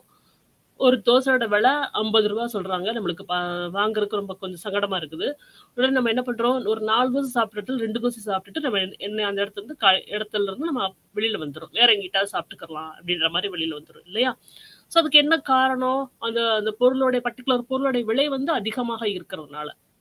அப்ப அந்த பொருட்களுடைய விலைகள் குறைவாக இருக்கிறப்ப தான் நான் அதை நிறைய வாங்கி நான் கன்சியூம் பண்ணுவேன். அப்பதான் எனக்கு என்ன ஆகும் அப்படின்னாக்கும் அந்த இது குறைந்த இருநிலை பயன்பாட்டு விதி வந்து ஆப்ரேட் ஆகும். இந்த பயன்பாடு வந்து எனக்கு குறைஞ்சுக்கிட்டே போகுது அப்படின்னு சொல்லி நான் தெரிஞ்சுக்கிறது எப்ப அப்படின்னாக்கும் அந்த பர்டிகுலர் பொருளோட விலைகள் வந்து குறைவாக இருக்கிறப்ப. அதிகமா வித்துச்சு அப்படின்னாக்கும் அந்த பர்டிகுலர் பொருளோட இந்த விதியே வந்து இருக்காது, குறைந்த இருநிலை பயன்பாட்டு விதியே வந்து இருக்காது இல்லையா? அப்ப அந்த தேவை விதிக்கு அடிப்படையாக இருக்கக்கூடியது குறைந்த இருநிலை பயன்பாட்டு விதி. குறைந்த இருநிலை பயன்பாட்டு விதி ஆப்ரேட் பண்றதுக்கு தேவை விதி நம்மளுக்கு முக்கியம். இந்த தேவையை பத்தி தான் நம்ம என்ன பண்ண போறோம் அப்படின்னாக்கா அந்த அங்காடியோட முறைகளையும் அங்காடி இருக்கக்கூடிய டைப்ஸ்களையும் இந்த தேவை கோடு எப்படி வருது, எவ்வளவு தூரத்துக்கு அது டாமினேட் பண்ணுது அப்படின்றதையும் நம்ம பார்க்க போறோம். அடுத்தது பல வகை பயன்கள். ஒரு பொருள் பலவற்றிற்கும் பயன்படக்கூடியதை நம்ம என்ன செய்யலாம் அப்படின்னாக்கும் பல வகைகள் பயன்கள் அப்படின்னு சொல்லி சொல்லலாம். இப்ப நான் கொஞ்சத்துக்கு முன்னாடி சீனி உதாரணம் சொன்னேன். இந்த மாதிரி இது வந்து ஒண்ணு சீனியவோ இல்லாட்டி கரண்ட்டையோ ஏதோ ஒன்றுக்கு மேற்பட்டவர்களுக்கு நம்ம என்ன பண்ணலாம் அப்படின்னாக்கா அதை யூஸ் பண்ணலாம். இப்ப மறுபடியும் நம்ம கரண்டே கூட எடுத்துக்கலாம். யூனிட்டோட காசு ரொம்ப கம்மியா இருக்கிறப்ப நான் என்ன செய்யறேன் அப்படின்னாக்கா கரண்ட் மின்சாரத்தை நம்ம பல இதுகளுக்கு நம்ம பயன்படுத்துகின்றோம். துவைக்கிறோம், அதே மாதிரி ஏசியை மாட்டிக்கிறோம், இல்லாட்டி வேற ஏதாவது சோபிஸ்டிகேட்டடா ஏதாவது ஒண்ணு வாங்கிக்கிறோம் நம்மளுக்கு கரண்ட் யூஸ் பண்ணி. சப்போஸ் அந்த மின்சாரத்துக்கு நான் அதிகமா பில் கட்டுறேன் அப்படின்னு இருக்கிறப்ப ரொம்ப கம்மியான ஒரு பர்பஸஸ்க்காக மட்டுமே நான் யூஸ் பண்ண ஆரம்பிப்பேன். மிக்சியை மட்டும் போட்டுக்கிறேன், கிரைண்டர் மட்டும் போட்டுக்கிறேன், இல்லாட்டி ஃபேனை மட்டும் போட்டுக்கிறோம், இல்லாட்டி லைட்டை மட்டும் போட்டுக்குருவோம் இல்லையா? அப்ப இந்த மின்சாரத்தினுடைய தேவை எப்ப அதிகரிக்குது அப்படின்னம்னாக்கும் அந்த யூனிட்டுக்கு சார்ஜ் பண்ணக்கூடிய விலை கம்மியா இருக்கிறப்ப தான் நம்ம என்ன பண்றோம் அப்படின்னாக்கும் மின்சாரத்துக்கான தேவைகளை வந்து நம்ம என்ன பண்றோம், அதிகப்படுத்துறோம். அப்ப இந்த பல வகையான பயன்கள் அப்படின்றதும் தேவை கோடு மேலிருந்து கீழ் நோக்கி நகர்வதற்கு ஒரு முக்கியமான ஒரு காரணமாக இருக்குது அப்படின்னு சொல்லி சொல்லலாம். அதாவது தேவை மின்சாரத்தினுடைய விலை வந்து குறைகின்ற பொழுது அந்த மின்சாரத்துக்கான பயன்பாடானது என்ன பண்ண ஆரம்பிக்குது அப்படின்னாக்கும் அதிகரிக்க ஆரம்பிக்குது. அதுக்கடுத்தது பல வகையான விருப்பங்கள். ஒருத்தருக்கு ஒரு பொருளை கண்டிப்பா கன்சியூம் பண்ணியே ஆகணும் அப்படின்ற மாதிரியான ஒரு ஒரு பேஷன் வந்து இருக்கும். அவங்களுக்கு கண்டிப்பா நான் அந்த பொருளை வந்து நான் வாங்கியே ஆகணும். சிலருக்கு இந்த பொருள் இல்லாமலும் எனக்கு இருக்கலாம் அப்படின்ற மாதிரியான ஒரு விருப்பம் இருக்கும் இல்லையா? சோ இதுக்கு முக்கிய காரணம் என்ன அப்படின்னாக்கும் வருமானத்தையே நம்ம சொல்லலாம். வருமானம் அதிகரிக்க நான் நிறைய பொருட்கள் நம்ம வாங்கலாம், நிறைய இதுகளை வந்து இது பண்ணிக்கிட்டே இருக்கலாம். என்னுடைய விருப்பங்களை வந்து நான் எக்ஸ்டெண்ட் பண்ணிக்கிட்டே போகலாம். ஆனா வருமானம் குறையா இருக்கிறப்ப என்ன ஆகும் அப்படின்னாக்கும் அந்த விருப்பத்தினுடைய இதா வந்து குறைஞ்சுக்கிட்டே வரும் இல்லையா? அப்ப பல வகையான விருப்பங்களும் இந்த தேவை கோடு மேலிருந்து கீழ் நோக்கி செல்வதற்கு முக்கியமான காரணமாக இருக்கும். அந்த பொருள் எனக்கு ரொம்ப பிடிச்ச பொருள் ரொம்ப கம்மியான விலைக்கு கிடைக்குது அப்படின்னு இருக்கிறப்ப அந்த பொருளை நான் என்ன செய்ய ஆரம்பிப்பேன் அப்படின்னாக்கா அதிகமாக நுகர ஆரம்பிப்போம். அடுத்தது வேறுபட்ட வருவாய். பணக்காரங்களுக்கு ஒரு மாதிரியான விருப்பங்கள் இருக்கும். ஏழைகளுக்கு ஒரு மாதிரியான விருப்பங்கள் இருக்கும். அப்ப அவங்களுடைய அ நிலைமைக்கு தகுந்தபடி, அவங்களுடைய வருமானத்துக்கு தகுந்தபடி அவங்க என்ன செய்வாங்க அப்படின்னாக்கும், அந்த பொருட்கள வந்து வாங்குவாங்க. இல்லையா? ஸோ அப்ப இதனால என்ன ஆகும் அப்படின்னாக்கும், தேவைக்கோடு மேலிருந்து கீழ் நோக்கி சரிந்து காணப்படுகின்றது அப்படின்னு சொல்லி பார்க்கலாம். அடுத்தது புதிய நுகர்வோர்கள் வருகையினாலேயும் தேவைக்கோடு மேலிருந்து கீழ் நோக்கி சரிந்து காணப்படும். பழைய நுகர்வோர்கள் புதுசா ஒரு பொருள் மார்க்கெட்டுக்கு வர்றப்ப, அந்த பொருள விட்டுட்டு, இந்த புது பொருள என்ன பண்ணுவாங்க அப்படின்னாக்க, வாங்குறதுக்கு முன்னாடி வருவாங்க. இதனால அந்த கன்சியூமரோட எண்ணிக்கை வந்து இந்த பர்ட்டிகுலர் பொருளுக்கு அதிகரிக்க ஆரம்பிக்கும். ஸோ இதனாலேயே என்ன ஆகும்? தேவை வந்து அதிகரிக்க ஆரம்பிக்கும். ஸோ அத தொட்டு தேவைக்கோடு மேலிருந்து கீழ் நோக்கி வளைந்து காணப்படும் அப்படின்னு சொல்லலாம். அடுத்தது வருவாய் விளைவு. வருவாய் விளைவு அப்படின்னு இருக்கிறப்ப, நுகர்வோருடைய வருமானம் அதிகரிக்க அதிகரிக்க, அது அதன் மூலமாக என்ன ஆகும் அப்படின்னம்னாக்கும், அந்த வ தேவையும் அதிகரிக்க ஆரம்பிக்கும். எனக்கு நான் நெறைய வருமானம் வர நான் என்ன பண்ணிக்கிட்டே இருப்பேன், தேவைய வந்து அதிகரிச்சுட்டே இருப்பேன். அதே மாதிரி ஒரு பொருளோட விலை குறைகின்ற பொழுது, நுகர்வோருக்கு கிடைக்கக்கூடிய உண்மை வருவாயின் அளவு அதிகரிக்க ஆரம்பிக்கும். ஒரு பொருள வந்து நான் ஒரு பொருள் வாங்குறதுக்கு நான் போறேன் அப்படின்னு இருக்கிறப்ப, விலை கம்மியா இருக்கு அப்படின்னு இருக்கிறப்ப 4 பொருள் நம்ம வாங்கிட்டு வர்றோம் இல்லையா? அப்ப விலை குறைவறனால என்ன பண்றேன் அப்படின்னாக்க, அதிகமான பொருட்களை பர்ச்சேஸ் பண்றேன். இதன் காரணமாகவும் தேவைக்கோடு மேலிருந்து கீழ் நோக்கி சரிந்து காணப்படும் அப்படின்னு சொல்லி சொல்லலாம். அதே மாதிரி பதிலீட்டு விளைவு. பதிலீட்டு விளைவு அப்படின்னாக்க, இதற்கு பதிலாக அது அப்படின்னு சொல்றதுக்கு பேர் என்னது? பதிலீட்டு விளைவு அப்படின்னு சொல்லி சொல்றோம். ஒரு பொருளுக்கு பதிலாக மற்றொரு பொருளை யூஸ் பண்றது. இப்ப நான் கொஞ்ச நேரத்துக்கு முன்னாடி சொன்னது மாதிரி, ஒரு பொருளுடைய காஃபியோட விலை வந்து கூடுது அப்படின்னு இருக்கிறப்ப, டீயோட தேவை அதிகரிக்குது அப்படின்னு சொல்லி சொல்றோம். அப்ப அதனால என்ன பண்ணுவாங்க? காஃபி குடிக்கிறத விட்டுட்டு டீக்கு நெறைய பேர் மாற ஆரம்பிப்பாங்க. ஸோ இதனால என்ன ஆகும் அப்படின்னாக்கும், தேவைக்கோடு மேலிருந்து கீழ் நோக்கி சரிந்து காணப்படும் அப்படின்னு சொல்லி சொல்லலாம். ஸோ இதுவரைக்கும் நம்ம வந்து என்ன பண்ணியிருக்கிறோம் அப்படின்னாக்கும், எக்கனாமிக்ஸ நம்ம எப்படி அப்ரோச் பண்ணியிருக்கிறோம் அப்படின்றத பார்த்திருக்கிறோம். அதுல ஒரு முக்கியமான கான்செப்ட் என்ன அப்படின்னாக்கும், லா ஆஃப் டிமாண்ட வந்து பார்த்திருக்கிறோம். ஏன் இந்த லா ஆஃப் டிமாண்ட வந்து நம்ம பண்றோம் அப்படின்றதுக்கு, இந்த மார்க்கெட் ஸ்ட்ரக்சர் அப்படின்றது நம்மளுக்கு யூஸ்ஃபுல்லா இருக்கும். அத படிச்சோம் அப்படின்னாக்க, இத நம்ம படிக்கிறதுக்கு நம்மளுக்கு யூஸ்ஃபுல்லா இருக்கும். ஃபர்ஸ்ட் அங்காடி அமைப்பு அப்படின்றது என்ன அப்படின்னாக்கும், ஒரு விற்பனையாளர்களும் வாங்குபவர்களும் கூடக்கூடிய இடத்துக்கு பெயர் வந்து என்னது? அங்காடி அப்படின்னு சொல்லி சொல்றோம் இல்லையா? வெறும் பொருள்கள் மட்டும் இருந்தால் அது வந்து அங்காடி ஆகாது. பையர்ஸும் செல்லர்ஸும் சேர்ந்து இருக்கிறதுக்கு பேரு தான் அங்காடி அப்படின்னு சொல்லி சொல்லலாம். இந்த பையர்ஸும் செல்லர்ஸும் எவ்வளவு பேர் இருக்கிறாங்க அப்படின்றத பொறுத்து தான் அங்காடியோட அமைப்புகள் மாறுகின்றது. அதுக்கான தேவைகள் மாறுகின்றது. அந்த பொருள்களுக்கான விலைகள் வந்து மாறுகின்றது. அப்ப அந்த நிறுவனத்துக்கு லாபம் கிடைக்குதா? நஷ்டம் கிடைக்குதா? அப்படின்றது எல்லாமே என்னது? இந்த அங்காடி அமைப்பு முறைகளை அடிப்படையா கொண்டு தான் நம்மளுக்கு வந்து இருக்குது அப்படின்னு சொல்லி சொல்லலாம். இது வந்து ஒரு மைக்ரோ எக்கனாமிக் கான்செப்ட்டுக்கு கீழ நம்ம படிக்க போறோம். மார்க்கெட் ஸ்ட்ரக்சர் அப்படின்றது வந்து மைக்ரோ எக்கனாமிக்ஸ் கீழ தான் நம்ம வந்து பார்க்க போறோம். பையர்ஸும் செல்லர்ஸும் இருக்கக்கூடிய இடம் அங்காடி அப்படின்னு சொல்லி சொல்லியாச்சு. இந்த அங்காடியில நெறைய டைப்ஸ் இருக்குது. அதாவது டெய்லி மார்க்கெட் இருக்குது, வீக்லி மார்க்கெட் இருக்குது, மந்த்லி மார்க்கெட் இருக்குது, குளோபல் மார்க்கெட்ஸ் இருக்குது, கோல்டு மார்க்கெட் இருக்குது, ஷேர் மார்க்கெட்ஸ் இருக்குது. ஸோ இது எல்லாமே என்ன அப்படின்னாக்கும் அங்காடிக்குள்ள தான் வரும். வருஷத்துக்கு ஒருக்க இருக்கக்கூடிய ஒரு அங்காடி முறைகளும் இருக்குது. ஃபெஸ்டிவல் சீசன்ஸ்ல வருஷத்துக்கு ஒருக்க போடக்கூடிய அங்காடி முறைகளும் இருக்குது. இப்படி நிறைய வந்து அங்காடி முறைகள் நம்ம மார்க்கெட் ஸ்ட்ரக்சருக்கு நம்ம பார்க்க போறோம். அதுல ரொம்ப ரொம்ப முக்கியமானது என்ன அப்படின்னாக்கும், நிறைவு போட்டி, முற்றுரிமை போட்டி, முற்றுரிமை, இருவர் முற்றுரிமை, சிலர் முற்றுரிமை, ஏகபோக முற்றுரிமை அப்படின்றது. இப்ப இந்த நிறைவு போட்டினா என்ன அப்படின்றத பார்ப்போம் ஃபர்ஸ்ட். நிறைவு போட்டி அப்படின்றது நடைமுறையில நம்மளுக்கு இருக்கக்கூடிய ஒரு அங்காடி ஸ்ட்ரக்சர் அப்படின்னு சொல்லி சொல்லலாம். விற்பனையாளர்களும் வாங்குபவர்களும் அதிக அளவுக்கு இருக்கக்கூடிய அங்காடி முறையை நிறைவு போட்டி அங்காடி அப்படின்னு சொல்லி சொல்றோம். நிறைய பையர்ஸ் இருப்பாங்க, நிறைய செல்லர்ஸ் இருப்பாங்க. சரியா? சோ நிறைவு போட்டியில வந்து அளிப்பு வந்து நிலையானதாக இருக்கும். குறுகிய காலத்துல அளிப்பு வந்து நிலையானதாக இருக்கும். தேவை மட்டும் மாறிக்கொண்டே போகும். அப்ப இதனால என்ன ஆகும் அப்படின்னாகும், கன்சியூமர்ஸ் வந்து அந்த பர்ட்டிகுலர் பொருளை வந்து சூஸ் பண்றதுக்கு ரொம்ப வந்து அந்த பொருளை பத்தின ஒரு அறிவு அவங்களுக்கு இருக்கும். ஏன்னா வந்து அளிப்பு வந்து நிலையானதாக இருக்கும் அப்படின்னு சொல்லி சொல்றதுனால அந்த பொருளை பத்தின அறிவு வந்து அவங்களுக்கு இருக்கும். அதே மாதிரி செல்லருக்கும் அந்த பொருளை பத்தி தெரியும், பையர்ஸ்க்கும் அந்த பொருளை பத்தி தெரியும் இல்லையா? இப்ப நாம வந்து ஏதோ ஒரு மார்க்கெட்டுக்கு போறோம், இப்ப உழவர் சந்தைக்கே போறோம் அப்படின்னு இருக்கிறப்ப ஒரு கடை மட்டுமே அந்த இடத்துல இருக்க போறது கிடையாது. ஒரு 10, 12 கடை வந்து அந்த இடத்துல இருக்குது. இப்ப அந்த மார்க்கெட் அந்த அமைப்புக்கு தகுந்தபடி 10ல இருந்து 20 இருக்கலாம், இல்லாட்டி 50 கடை கூட இருக்கலாம். ஒருத்தர்ட்ட என்ன விலை சொல்றாங்களோ அதே விலை தான் எல்லாருமே அந்த பொருளுக்கு, பர்டிகுலர் பொருளுக்கு விலைகளை வந்து சொல்லுவாங்க. 10 ரூபா, 1 கிலோ 10 ரூபா அப்படின்னாக்கும் எல்லாருமே இந்த 10 ரூபா தான் சொல்லுவாங்க. ஏன்னா அந்த அளிப்பானது நிலையானது அப்படின்னு இருக்கிறப்ப அந்த ரூபாய்க்குள்ள அந்த பொருளை நான் வித்து முடிக்கணும் இல்லையா? சோ அப்ப அதனால நம்மளுக்கு என்ன பண்றோம் அப்படின்னாக்க பிரைஸ வந்து ஒரே மாதிரி பிக்ஸ் பண்றோம். சோ அதனால நிறைவு போட்டியை பொறுத்த வரைக்கும் தேவை கோடு இல்லாட்டி ஏஆர்எம்ஆர் கோடு அப்படின்னு சொல்லி சொல்லுவோம். ஆவரேஜ் ரெவன்யூ மார்ஜினல் ரெவன்யூன்னு சொல்லுவோம். அந்த கோடு எக்ஸச்சுக்கு இணையாக இருக்கும் எப்பயுமே. ஏன்னா வந்து நம்மளுக்கு அந்த அந்த ஸ்டாக் உள்ள வரைக்கும் தான், அந்த காலையில இருந்து சாயந்தரம் வரைக்கும் அந்த அங்காடி நடக்குது அப்படின்னு இருக்கிறப்ப அந்த ஸ்டாக் உள்ள வரைக்கும் தான் நம்ம என்ன பண்றோம் அப்படின்னாக்கோ அந்த பொருட்களை வந்து வச்சு விற்க முடியும். அதுக்கு மேல நம்மளால வச்சு விற்க முடியாது அப்படின்னு இருக்கிறப்ப, நான் இப்போ ஒரு மூடை கத்திரிக்காய் கொண்டுட்டு வந்தேன் அப்படின்னாக்கோ இந்த ஒரு மூடை கத்திரிக்காயை அந்த ஒரு நாளைக்கு நான் விற்கணும், இல்லாட்டி நான் கொண்டுகிட்டு போகலாம், அதை பத்தி ஒண்ணும் கிடையாது. அப்ப அந்த அந்த அளிப்பு வந்து என்னது, அன்னைக்கு உள்ள அந்த கத்திரிக்காயோட அளவு வந்து என்னது, இந்த ஒரு மூட்டை அளவு தான் இல்லையா? சோ அப்ப இதனால நம்ம என்ன பண்றோம் அப்படின்னாக்க தேவை கோடு இங்க மட்டுமே எப்படி இருக்கும் அப்படின்னாக்கும் எக்ஸச்சுக்கு இணையாக இருக்கும். நம்ம எப்பவுமே நம்ம என்ன பார்த்தோம், தேவை கோடு மேலிருந்து கீழ் நோக்கி சரிந்து காணப்படும் அப்படின்னு சொல்லி பார்த்தோம். இதுக்கு முன்னாடி இருக்கிறதுல தேவை கோடு மேலிருந்து கீழ் நோக்கி சரிந்து காணப்படும் பார்த்தோம். ஆனா இந்த மார்க்கெட் ஸ்ட்ரக்சரை பொறுத்த வரைக்கும் தேவை கோடு எப்பயுமே எப்படி இருக்கும் அப்படின்னாக்கும் எக்ஸச்சுக்கு இணையாக இருக்கும். சரியா?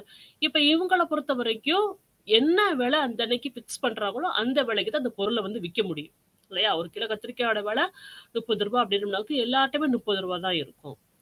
அடுத்த ஒரு மார்க்கெட் ஸ்ட்ரக்சர் என்ன அப்படின்னம்னாக்கு முற்றுரிமை போட்டி.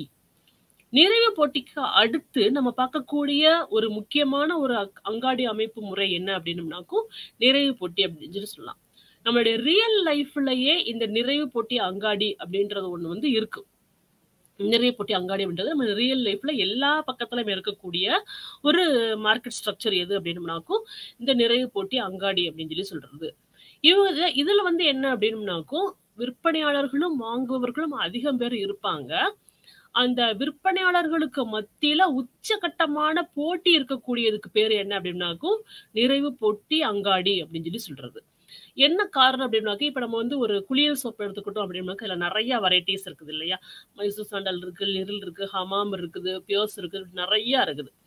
அப்ப இந்த மாதிரியான ஒரு மார்க்கெட் ஸ்ட்ரக்சர் இருக்கிறதுக்கு பேர் என்னது, முற்றுரிமை போட்டி அப்படின்னு சொல்லி சொல்றோம்.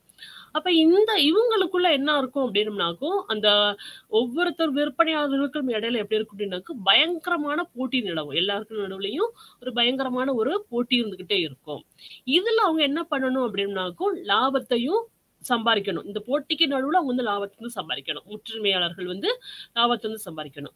அப்ப இந்த போட்டியை அதிகப்படுத்தப்பட்ட போட்டி இருக்கிறதுனால இவங்க தங்களுடைய ப்ராடக்ட் தான் பெஸ்ட் அப்படின்னு காட்டுறதுக்காக விளம்பரத்துல அதிகமான அளவுக்கு செலவு செய்வாங்க. அப்ப விளம்பரம் அப்படின்றது முற்றுரிமை போட்டியில தவிர்க்க முடியாத ஒன்று. ஃபேமஸான ஒரு ஆளை வச்சு விளம்பரப்படுத்துறதா இருக்கட்டும், இல்லாட்டி சாதாரணமா நோட்டீஸ் அடிச்சு கொடுக்கறதா இருக்கட்டும், எல்லாத்துலயுமே எல்லா வகையிலுமே உங்களுடைய விளம்பரம் அப்படின்றது உள்ளுக்குள்ள இருந்துகிட்டே இருக்கும். இப்ப முற்றுரிமை போட்டியை பொறுத்த வரைக்கும் உச்சகட்ட போட்டியும் இருக்கும், விளம்பரமும் இருக்கும். இதுல வந்து குறுகிய காலத்துல அவங்களால லாபம் பார்க்க முடியும். நீண்ட காலத்தை பொறுத்த வரைக்கும் எவ்வளவு அங்காடிகள் உள்ள நுழையுதோ, எவ்வளவு கடைகளோ இல்லாட்டி எவ்வளவு விதத்துக்கு அங்காடிகள் விரிவடைகின்றதோ அதை பொறுத்து உங்களுடைய லாபமும் நஷ்டமும் இருக்கும். அப்ப முற்றுரிமை போட்டியிலையும் முக்கியமா நம்ம பார்க்க போறது என்ன அப்படின்னாக்கா விற்பனையாளர்களும் வாங்குவர்களும் அதிகமாக இருப்பாங்க. உச்சகட்ட போட்டி இருக்கும். அதே மாதிரி விளம்பர செலவுகள் அதிகமாக இருக்கும். ஒவ்வொரு ப்ராடக்ட்டுமே ஹோமோஜினியஸ் ப்ராடக்ட், ஒத்த ப்ராடக்டா இருக்கும். இப்ப குளியல் சோப்பு அப்படின்னாக்க எல்லாமே குளியல் சோப்பு தான். இப்ப ஹமாமா இருக்கட்டும், பியோஸா இருக்கட்டும், லக்ஸா இருக்கட்டும், எல்லாமே குளியல் சோப்பு தான். ஆனா அந்த ஒவ்வொரு ப்ராடக்ட்டுக்கு நடுவுலையும் ஒரு சின்ன சின்ன வேரியேஷன்ஸ் இருக்கும். உதாரணத்துக்கு ஒரு சோப்பு கலர் வந்து பச்சையா இருக்கலாம், ஒரு சோப்பு கலர் வந்து பிங்கா இருக்கலாம், ஒரு சோப்பு கலர் வந்து சாண்டலா இருக்கலாம், இந்த மாதிரி இருக்கலாம் இல்லையா? சோ இதுக்கு பேர் என்னது, முற்றுரிமை போட்டி அப்படின்னு சொல்லி சொல்லலாம். இதுல வந்து தேவை கோடு மேலிருந்து கீழ் நோக்கி, நம்ம ஏற்கனவே பார்த்தது மாதிரி மேலிருந்து கீழ் நோக்கி சரிந்து காணப்படும் அப்படின்னு சொல்லி சொல்லலாம். அடுத்தது முற்றுரிமை. முற்றுரிமை அப்படின்றது ஒரு விற்பனையாளர் எண்ணற்ற நுகர்வோர் இருக்கிறதுக்கு பேர் என்னது, முற்றுரிமை அப்படின்னு சொல்லி சொல்லலாம். ஒரே ஒரு விற்பனையாளர் இருந்து அந்த விற்பனையாளரை நிறைய வாங்குபவர்கள் டிபெண்ட் பண்ணி இருந்தாங்க அப்படின்னாக்க அதுக்கு பேர் என்னது, முற்றுரிமை.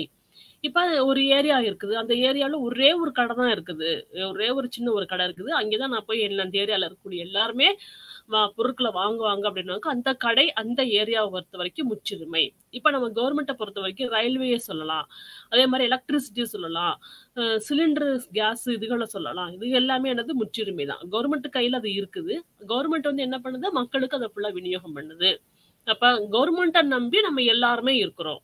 அப்ப அந்த கேஸ் சிலிண்டர்ல இருந்து, மின்சாரத்துல இருந்து எல்லாத்துக்குமே யார நம்பி இருக்கிறோம் அப்படின்னாக்க கவர்மெண்ட்ட நம்பி இருக்கிறோம். இந்த கவர்மெண்ட் அந்த இடத்துல ஒரு முற்றுரிமையாளராக செயல்படுகின்றது. முற்றுரிமைய பொறுத்தவரைக்கும், முக்கியமா உங்களுக்கு என்ன கிடைக்கும் அப்படின்னாக்க ப்ராஃபிட் தான் கிடைக்கும். லாஸ் ஆகுறதுக்கு ரொம்ப சான்சஸ் வந்து ரொம்ப ரொம்ப கம்மி. ஏன்னா, ஒரே ஒரு விற்பனையாளர் எண்ணற்ற நுகர்வோர்கள் இருக்கிறதுனால, அவங்க என்ன விலை வச்சு வித்தாலுமே அந்த பொருள நம்ம வாங்கணும் அப்படின்ற மாதிரியான ஒரு இக்கட்டான ஒரு சூழ்நிலையில நம்ம இருப்போம். அப்ப விலைகள் அதிகரிக்க அதிகரிக்க முற்றுரிமையாளர்களுக்கு லாபம் அதிகரித்துக் கொண்டே போகும். இல்லையா? இவங்கள பொறுத்தவரைக்கும் குறுகிய காலத்திலயும் சரி, நீண்ட காலத்திலயும் சரி, லாபத்தை சம்பாதிப்பதற்கான சாத்தியங்கள் ரொம்ப ரொம்ப ஜாஸ்தி. இப்ப நெறைய இதுகள்ல வந்து நம்மளுக்கு என்ன பண்றோம் அப்படின்னாக்கா, முற்றுரிமையாளர்கள வந்து நெறைய இடங்கள்ல நம்ம பார்க்க முடியுது. நம்ம வந்து அந்த முற்றுரிமையாளர்கள நம்பி நெறைய கஸ்டமர்ஸ் இப்ப இருக்கிறாங்க அப்படின்னு சொல்லலாம். இவங்கள்ட்ட தான் இந்த பொருள் கிடைக்குது. இல்லாட்டி இந்த கடையில தான் இது நல்லா இருக்கும். இல்லாட்டி இந்த இப்ப சொன்ன மாரி கவர்மெண்ட் தான் இந்த இத வந்து கொண்டுட்டு வருது. இந்த கவர்மெண்ட்ட நம்பி நம்ம எல்லாருமே இருக்கிறோம். அப்படின்றது எல்லாருமே என்னது முற்றுரிமை அப்படின்னு சொல்லலாம். அடுத்தது இருவர் முற்றுரிமை அப்படின்னாக்கும் ஏதேனும் 2 பேர்கிட்ட மட்டுமே இந்த பொருள் இருப்பதற்கு பேர் என்னது? இருவர் முற்றுரிமை அப்படின்னு சொல்லலாம். இப்ப வந்து அந்த முற்றுரிமையாளர் அப்படின்னு இருக்கிறப்ப ஒரே ஒருத்தர சொல்றோம். இருவர் முற்றுரிமை அப்படின்றவர் இருக்கிறப்ப 2 பேர். இப்ப சிலிண்டர் எடுத்துக்கிட்டோம் அப்படின்னாக்கும் இண்டேன் இருக்குது, பாரத் இருக்குது, ஹெச்பி இருக்குது. இல்ல அப்படி இந்த மாதிரி இருக்குது. இண்டேனும் பாரத்தும் ரொம்ப எல்லா இடத்துலயுமே இருக்கு அப்படின்னு இருக்கிறப்ப அந்த 2 பேரை நம்பியுமே நம்ம என்ன பண்றோம் அப்படின்னாக்க எல்லா கஸ்டமர்ஸுமே அந்த 2 பேர்ட்ட நம்ம என்ன பண்றோம்? சிலிண்டர்ஸ வாங்குறோம் இல்லையா? அப்ப இதுக்கு பேர் என்னது? இருவர் முற்றுரிமை. ஒன்றுக்கு மேற்பட்டவர்கள் இருக்கக்கூடியது. ஆனா 2 பேத்துக்கு மேல உள்ளவங்க மேல வந்து அந்த பொருள் வந்து போயிடக்கூடாது. 2 பேத்துக்கு மேல இந்த பொருள் வந்து விற்பனை ஆகிடக்கூடாது. சோ அந்த மாதிரி இருக்கிறதுக்கு பேர் என்னது? இருவர் முற்றுரிமை அப்படின்னு சொல்லி சொல்றோம். அடுத்தது சிலர் முற்றுரிமை. சிலர் முற்றுரிமை அப்படின்னம்னாக்கும் ஒரு சிலர் கையில இருந்து மட்டுமே ஒரு பொருள் வந்து இருக்கிறதுக்கு பேர் என்ன அப்படின்னாக்கும் சிலர் முற்றுரிமை அப்படின்னு சொல்லி சொல்லலாம். இப்ப நம்ம சிமெண்ட் எடுத்துக்கிட்டோம், வீடு கட்டுறதுக்கான சிமெண்ட் எடுத்துக்கிட்டோம் அப்படின்னாக்கும் இப்ப டால்மியா சிமெண்ட் இருக்குது, சங்கர் சிமெண்ட் இருக்குது, அல்ட்ரா சிமெண்ட் இருக்குது, அரசு சிமெண்ட் இருக்குது. இப்ப சிமெண்ட்ன்னு பாத்துக்கிட்டோம் உற்பத்தியாளர்கள்னாக்கும் ஒரு வெரி ஃபியூ ஒரு 5 or 6 பேர் தான் இருப்பாங்க.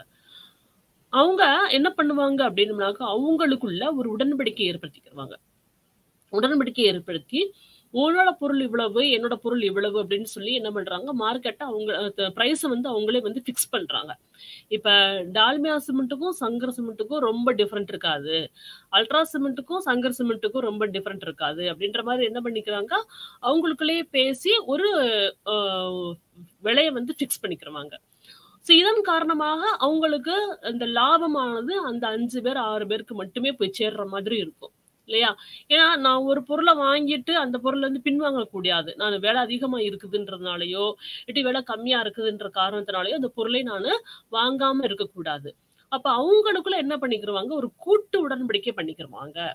எப்படி முற்றுரிமை போட்டிக்கு விளம்பரம் வந்து ரொம்ப ரொம்ப முக்கியமோ அதே மாதிரி சிலர் முற்றுரிமைகளை வந்து இந்த கூட்டு உடன்படிக்கை அப்படின்றது ரொம்ப ரொம்ப முக்கியம்.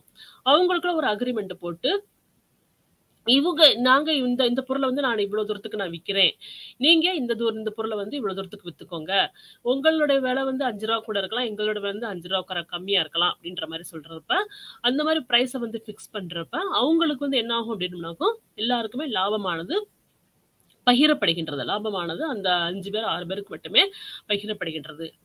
அதே மாதிரி அவங்க வைக்கிறதுதான் டிமாண்டு, அவங்க வைக்கிறதுதான் அளிப்பு, அவங்க வைக்கிறதுதான் விலை இல்லையா? சோ எவ்வளவு பொருட்கள் கையிருப்பா இருக்குது அப்படின்றது அவங்கதான் பிக்ஸ் பண்ண போறாங்க.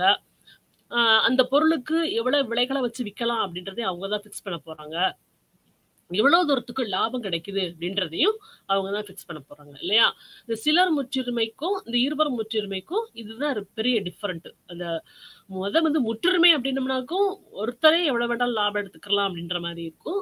இருவர் முற்றுரிமை அப்படின்றது அந்த லாபத்துல வந்து 2 பேர் 3 பேருக்கு இடையில பங்குகள் இருக்கும். சிலர் முற்றுரிமை அப்படின்றது இந்த 5 பேர் 6 பேருக்கு இடையில அந்த லாபத்தினுடைய பங்கானது அதிகமாக இருக்கும் அப்படின்னு சொல்லி பார்க்கிறோம். அடுத்தது ஏகபோக முற்றுரிமை அப்படின்றது எந்த விதமான காம்படிஷனும் இல்லாம இருக்கக்கூடியதுக்கு பேர் என்னது? ஏகபோக முற்றுரிமை அப்படின்னு சொல்லி சொல்லலாம். கண்டிப்பாக இந்த பொருளை இந்த இடத்துல தான் வாங்கணும் அப்படின்றதுக்கு பேர் என்னது? ஏகபோக முற்றுரிமை. கிட்டத்தட்ட முற்றுரிமை மாதிரியே இருந்தாலும் கூட ஏகபோக முற்றுரிமை அப்படின்றது அந்த முற்றுரிமைக்கு கொஞ்சம் ஒரு படி மேல போகலாம். ஆனா ரியல் லைஃப்ல ஏகபோக முற்றுரிமை அப்படின்றது கிடையாது இல்லையா? சோ என்ன காரணம் அப்படின்னாக்கா இப்ப எல்லா பொருள்களுக்குமே சப்ஸ்டியூட் வந்துருச்சு. இப்ப உதாரணத்துக்கு தபால் தந்தி மட்டுமே தபால் சேவை அப்படின்றது யார்கிட்ட இருந்துச்சு அப்படின்னம்னாக்கும் கவர்மெண்ட் கையில மட்டுமே இருந்துச்சு. சென்ட்ரல் கவர்மெண்ட் கையில தான் அதுவும் இருந்துச்சு இல்லையா? அடுத்து நம்மளுக்கு என்ன ஆச்சு? இப்ப கொரியர் சர்வீஸ் நிறைய வர ஆரம்பிச்சிருச்சு. எல்லாத்தையுமே கொரியர் பண்ண ஆரம்பிச்சிடுறோம். அதே மாதிரி கார்கோ பண்ண ஆரம்பிச்சிடுறோம். அப்ப அந்த தபால் துறையோடைய பணிகள் குறைய ஆரம்பிச்சிருச்சு. வர வர எல்லாத்துக்குமே குறைய ஆரம்பிச்சிருச்சு. அப்ப அந்த ஏகபோக முற்றுரிமை அப்படின்றது நிறைய துறைகள் இப்ப இல்லாமலே ஆயிருச்சு. எந்த துறைகளுமே இப்ப இல்லாமலே ஆயிருச்சு. எல்லா துறைகளுமே போட்டி வர ஆரம்பிச்சிருச்சு. சோ இந்த போட்டிகளை ஃபுல்லா படிக்க போறதுதான் என்னது அப்படின்னாக்கும் இந்த அங்காடி அமைப்புகள். என்ன மாதிரி போட்டி இருக்குதுங்க? யாருக்கு யாரு போட்டி இருக்குது? எப்ப அவங்க அதிகமான அளவுக்கு லாபத்தை சம்பாதிக்கிறாங்க, எப்ப குறைவான அளவுக்கு லாபத்தை சம்பாதிக்கிறாங்க அப்படின்றத பத்தி படிக்க போறதுக்கு பேர் தான் என்னது? அங்காடி அமைப்புகள் அப்படின்னு சொல்லி சொல்றது. இப்ப இந்த நிறைவு போட்டி, முற்றுரிமை போட்டி, இது எல்லாமே என்ன அப்படின்னம்னாக்கும் நம்ம ரியல் லைஃப்ல நம்ம பார்க்க போறதுல முற்றுரிமை போட்டி நம்மளுக்கு நிறைய இருக்குது. அதே மாதிரி நிறைவு போட்டியும் நம்மளுக்கு நிறைய இருக்குது. அப்ப இந்த 2 மார்க்கெட் ஸ்ட்ரக்சருமே என்ன பண்ணும் அப்படின்னாக்கும் கன்சியூமர் ரொம்ப ஒரு பாதிக்கக்கூடிய ஒரு மார்க்கெட் ஸ்ட்ரக்சர் அப்படின்னு சொல்லி சொல்லலாம். இந்த ரெண்டுமே மற்ற சிலர் முற்றுரிமை, இருவர் முற்றுரிமை ரொம்ப ரொம்ப ரேரா இருக்கும். நம்ம டெய்லி லைஃப்ல நம்ம பார்க்கக்கூடியது என்ன அப்படின்னாக்கும் முற்றுரிமை போட்டி தான் நம்ம டெய்லி லைஃப்ல நம்ம பார்த்துக்கிட்டே இருக்கோம். அப்ப இந்த அங்காடி அமைப்பு முறைகள் அடிப்படையில ஒரு சின்ன ஒரு இது என்ன அப்படின்னம்னாக்கும் நிறைய போட்டியை பொறுத்த வரைக்கும் குறுகிய காலம் நீண்ட காலம் ரெண்டையுமே பார்க்குறோம். எல்லா மார்க்கெட் ஸ்ட்ரக்சர்லுமே எல்லாத்தையுமே பார்ப்போம். குறுகிய காலம் நீண்ட காலம் எல்லாத்தையுமே பார்ப்போம். நிறைய போட்டியை பொறுத்த வரைக்கும் குறுகிய காலத்துல ஒண்ணு அதிகப்படியான லாபம் கிடைக்கும், இல்லாட்டி அதிகப்படியான நஷ்டம் கிடைக்கும். அதாவது நிறைய போட்டியில ஏதோ ஒண்ணு புதுசா ஒரு மார்க்கெட் வந்திருக்கு அப்படின்னு இருக்கிறப்ப கஸ்டமர்ஸ் நிறைய பேர் போகிறப்ப என்ன ஆகும் அப்படின்னாக்கோ அந்த பர்டிகுலர் டயத்துல அந்த நிறுவனத்திற்கு லாபம் அதிகமா கிடைக்கலாம். முற்றுரிமை போட்டியிலையும் அதேதான். குறுகிய காலத்துல வருமானம் அதிகமாகவும் கிடைக்கலாம், இல்லாட்டி குறைவாகவும் கிடைக்கலாம். நீண்ட காலத்தை பொறுத்த வரைக்கும் ஒரே மாதிரியான கான்ஸ்டன்டான ஒரு வருமானம் கிடைக்கும் இல்லையா? அதாவது நார்மல் ப்ராஃபிட் அப்படின்னு சொல்லி சொல்லுவோம். நிலையான ஒரு வருமானம் மட்டுமே அவங்களுக்கு கிடைக்கும் அப்படின்னு சொல்லி பார்க்கலாம்.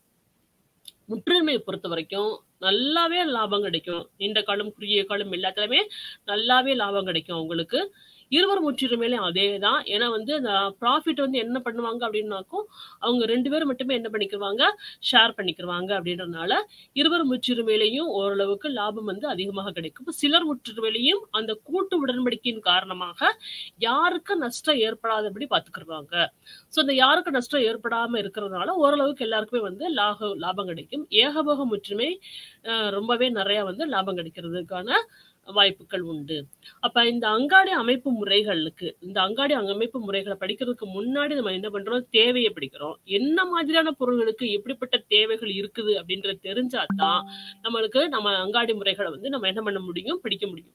ஏன்னா அந்த ஒவ்வொரு மார்க்கெட் ஸ்ட்ரக்சருக்குமே ப்ராஃபிட் லாஸ் அப்படின்னு சொல்லி ரெண்டு தான் நம்ம பாக்குறப்ப இந்த டிமாண்ட் தான் அந்த இடத்துல என்ன பண்ணுது அப்படின்னாக்கும் ஒரு முக்கியமான ஒரு ரோல் வகிக்குது.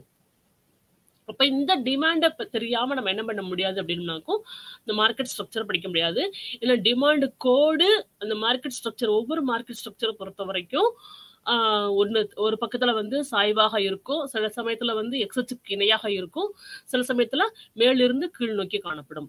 அப்ப இது வரைக்கும் நம்ம பார்த்தது எல்லாமே என்ன அப்படின்னாக்கும் ஃபர்ஸ்ட் பொருளாதாரத்துல இருக்கக்கூடிய அணுகுமுறைகளை நம்ம எப்படி படிக்க போறோம் அப்படின்றத பார்த்தோம். இப்ப micro economics, macro economics, static and dynamic அப்படின்றத பார்த்தோம். இப்ப இந்த அங்காடி அமைப்பு முறைகள் எல்லாமே இந்த மைக்ரோ எக்கனாமிக்ஸ் கீழே தான் நம்மளுக்கு வருது. எல்லா இதுகளுமே எல்லா அங்காடி ஸ்ட்ரக்சருமே இந்த மைக்ரோ எக்கனாமிக்ஸ் கீழே தான் நம்மளுக்கு வரும். ஏன்னா ஒரு தனிப்பட்ட ஒரு நிறுவனத்தை பத்தி நம்ம படிக்கிறோம், ஒரு தனிப்பட்ட அங்காடியை பத்தி படிக்கின்றோம். அதனால அது எல்லாமே மைக்ரோ எக்கனாமிக்ஸ் கீழே தான் வரும். ஸோ இந்த economics methods of எக்கனாமிக்ஸ்லையும் micro எக்கனாமிக்ஸ்லையும் how to approach the economic subject அப்படின்றத நம்ம முக்கியமாக அதில் பார்த்துருக்குறோம். என்னென்ன மாதிரியான மெத்தடுகளில் எக்கனாமிக்ஸை நம்ம அனலைஸ் பண்ணுறோம். ஒவ்வொரு எக்கானமிஸ்டும் ஒவ்வொரு காலத்துக்கு தகுந்தபடி என்ன பண்றாங்க அப்படின்னம்னாக்கும் அவங்களுடைய அப்ரோச்சஸ்க்கு தகுந்தபடி அவங்களுடைய தியரிகளுக்கு தகுந்தபடி ஒருத்தர் இயங்கு பொருளாதாரம், இயங்கா பொருளாதாரம், தொகுத்தாய்வு முறை, பகுத்தாய்வு முறை, இப்படி எல்லாத்தையுமே என்ன பண்றாங்க அப்படின்னாக்கும் அவங்க அந்த மாதிரி கொண்டுட்டு வர்றாங்க. ஸோ இதுல நம்ம பார்க்கத்த இந்த லா ஆஃப் டிமாண்ட் அப்படின்றது இந்த மார்க்கெட் ஸ்ட்ரக்சர் கடைசி நம்ம மார்க்கெட் ஸ்ட்ரக்சருக்குள்ள ஒரு முக்கியமான ஒரு பங்கு வகிக்கின்றது. அந்த டிமாண்டை பொறுத்து தான் அந்த நிறுவனங்களுக்கு லாபமோ நஷ்டமோ இல்லாட்டி அங்காடியை விட்டு சில நிறுவனங்கள் வெளியேறுவதற்கும் வாய்ப்புகள் உண்டு. ஏன்னா நீண்ட காலத்துக்கு அந்த பொருள் வந்து நம்மளுக்கு இருக்காது அப்படின்றப்பையும், நீண்ட காலத்துக்கு அந்த பொருளுக்கான தேவைகள் இருக்காது அப்படின்றதுனாலையும் ஒரு குறிப்பிட்ட காலத்துல இருந்து என்ன பண்ணிடும் அப்படின்னாக்கா அந்த அங்காடியில இருந்து வெளியேற ஆரம்பிச்சிடும். ஏன்னா தொடர்ந்து நஷ்டம் ஏற்பட்டுச்சு அப்படின்னாக்கும் அது நிறைவு போட்டியாக இருந்தாலும் சரி, முற்றுரிமை போட்டியாக இருந்தாலும் சரி, முற்றுரிமையாக இருந்தாலும் சரி, தொடர்ந்து நஷ்டம் ஏற்பட்டுச்சு அப்படின்னம்னாக்கும் அந்த அங்காடி விட்டு வெளியேறிடும். வணக்கம்.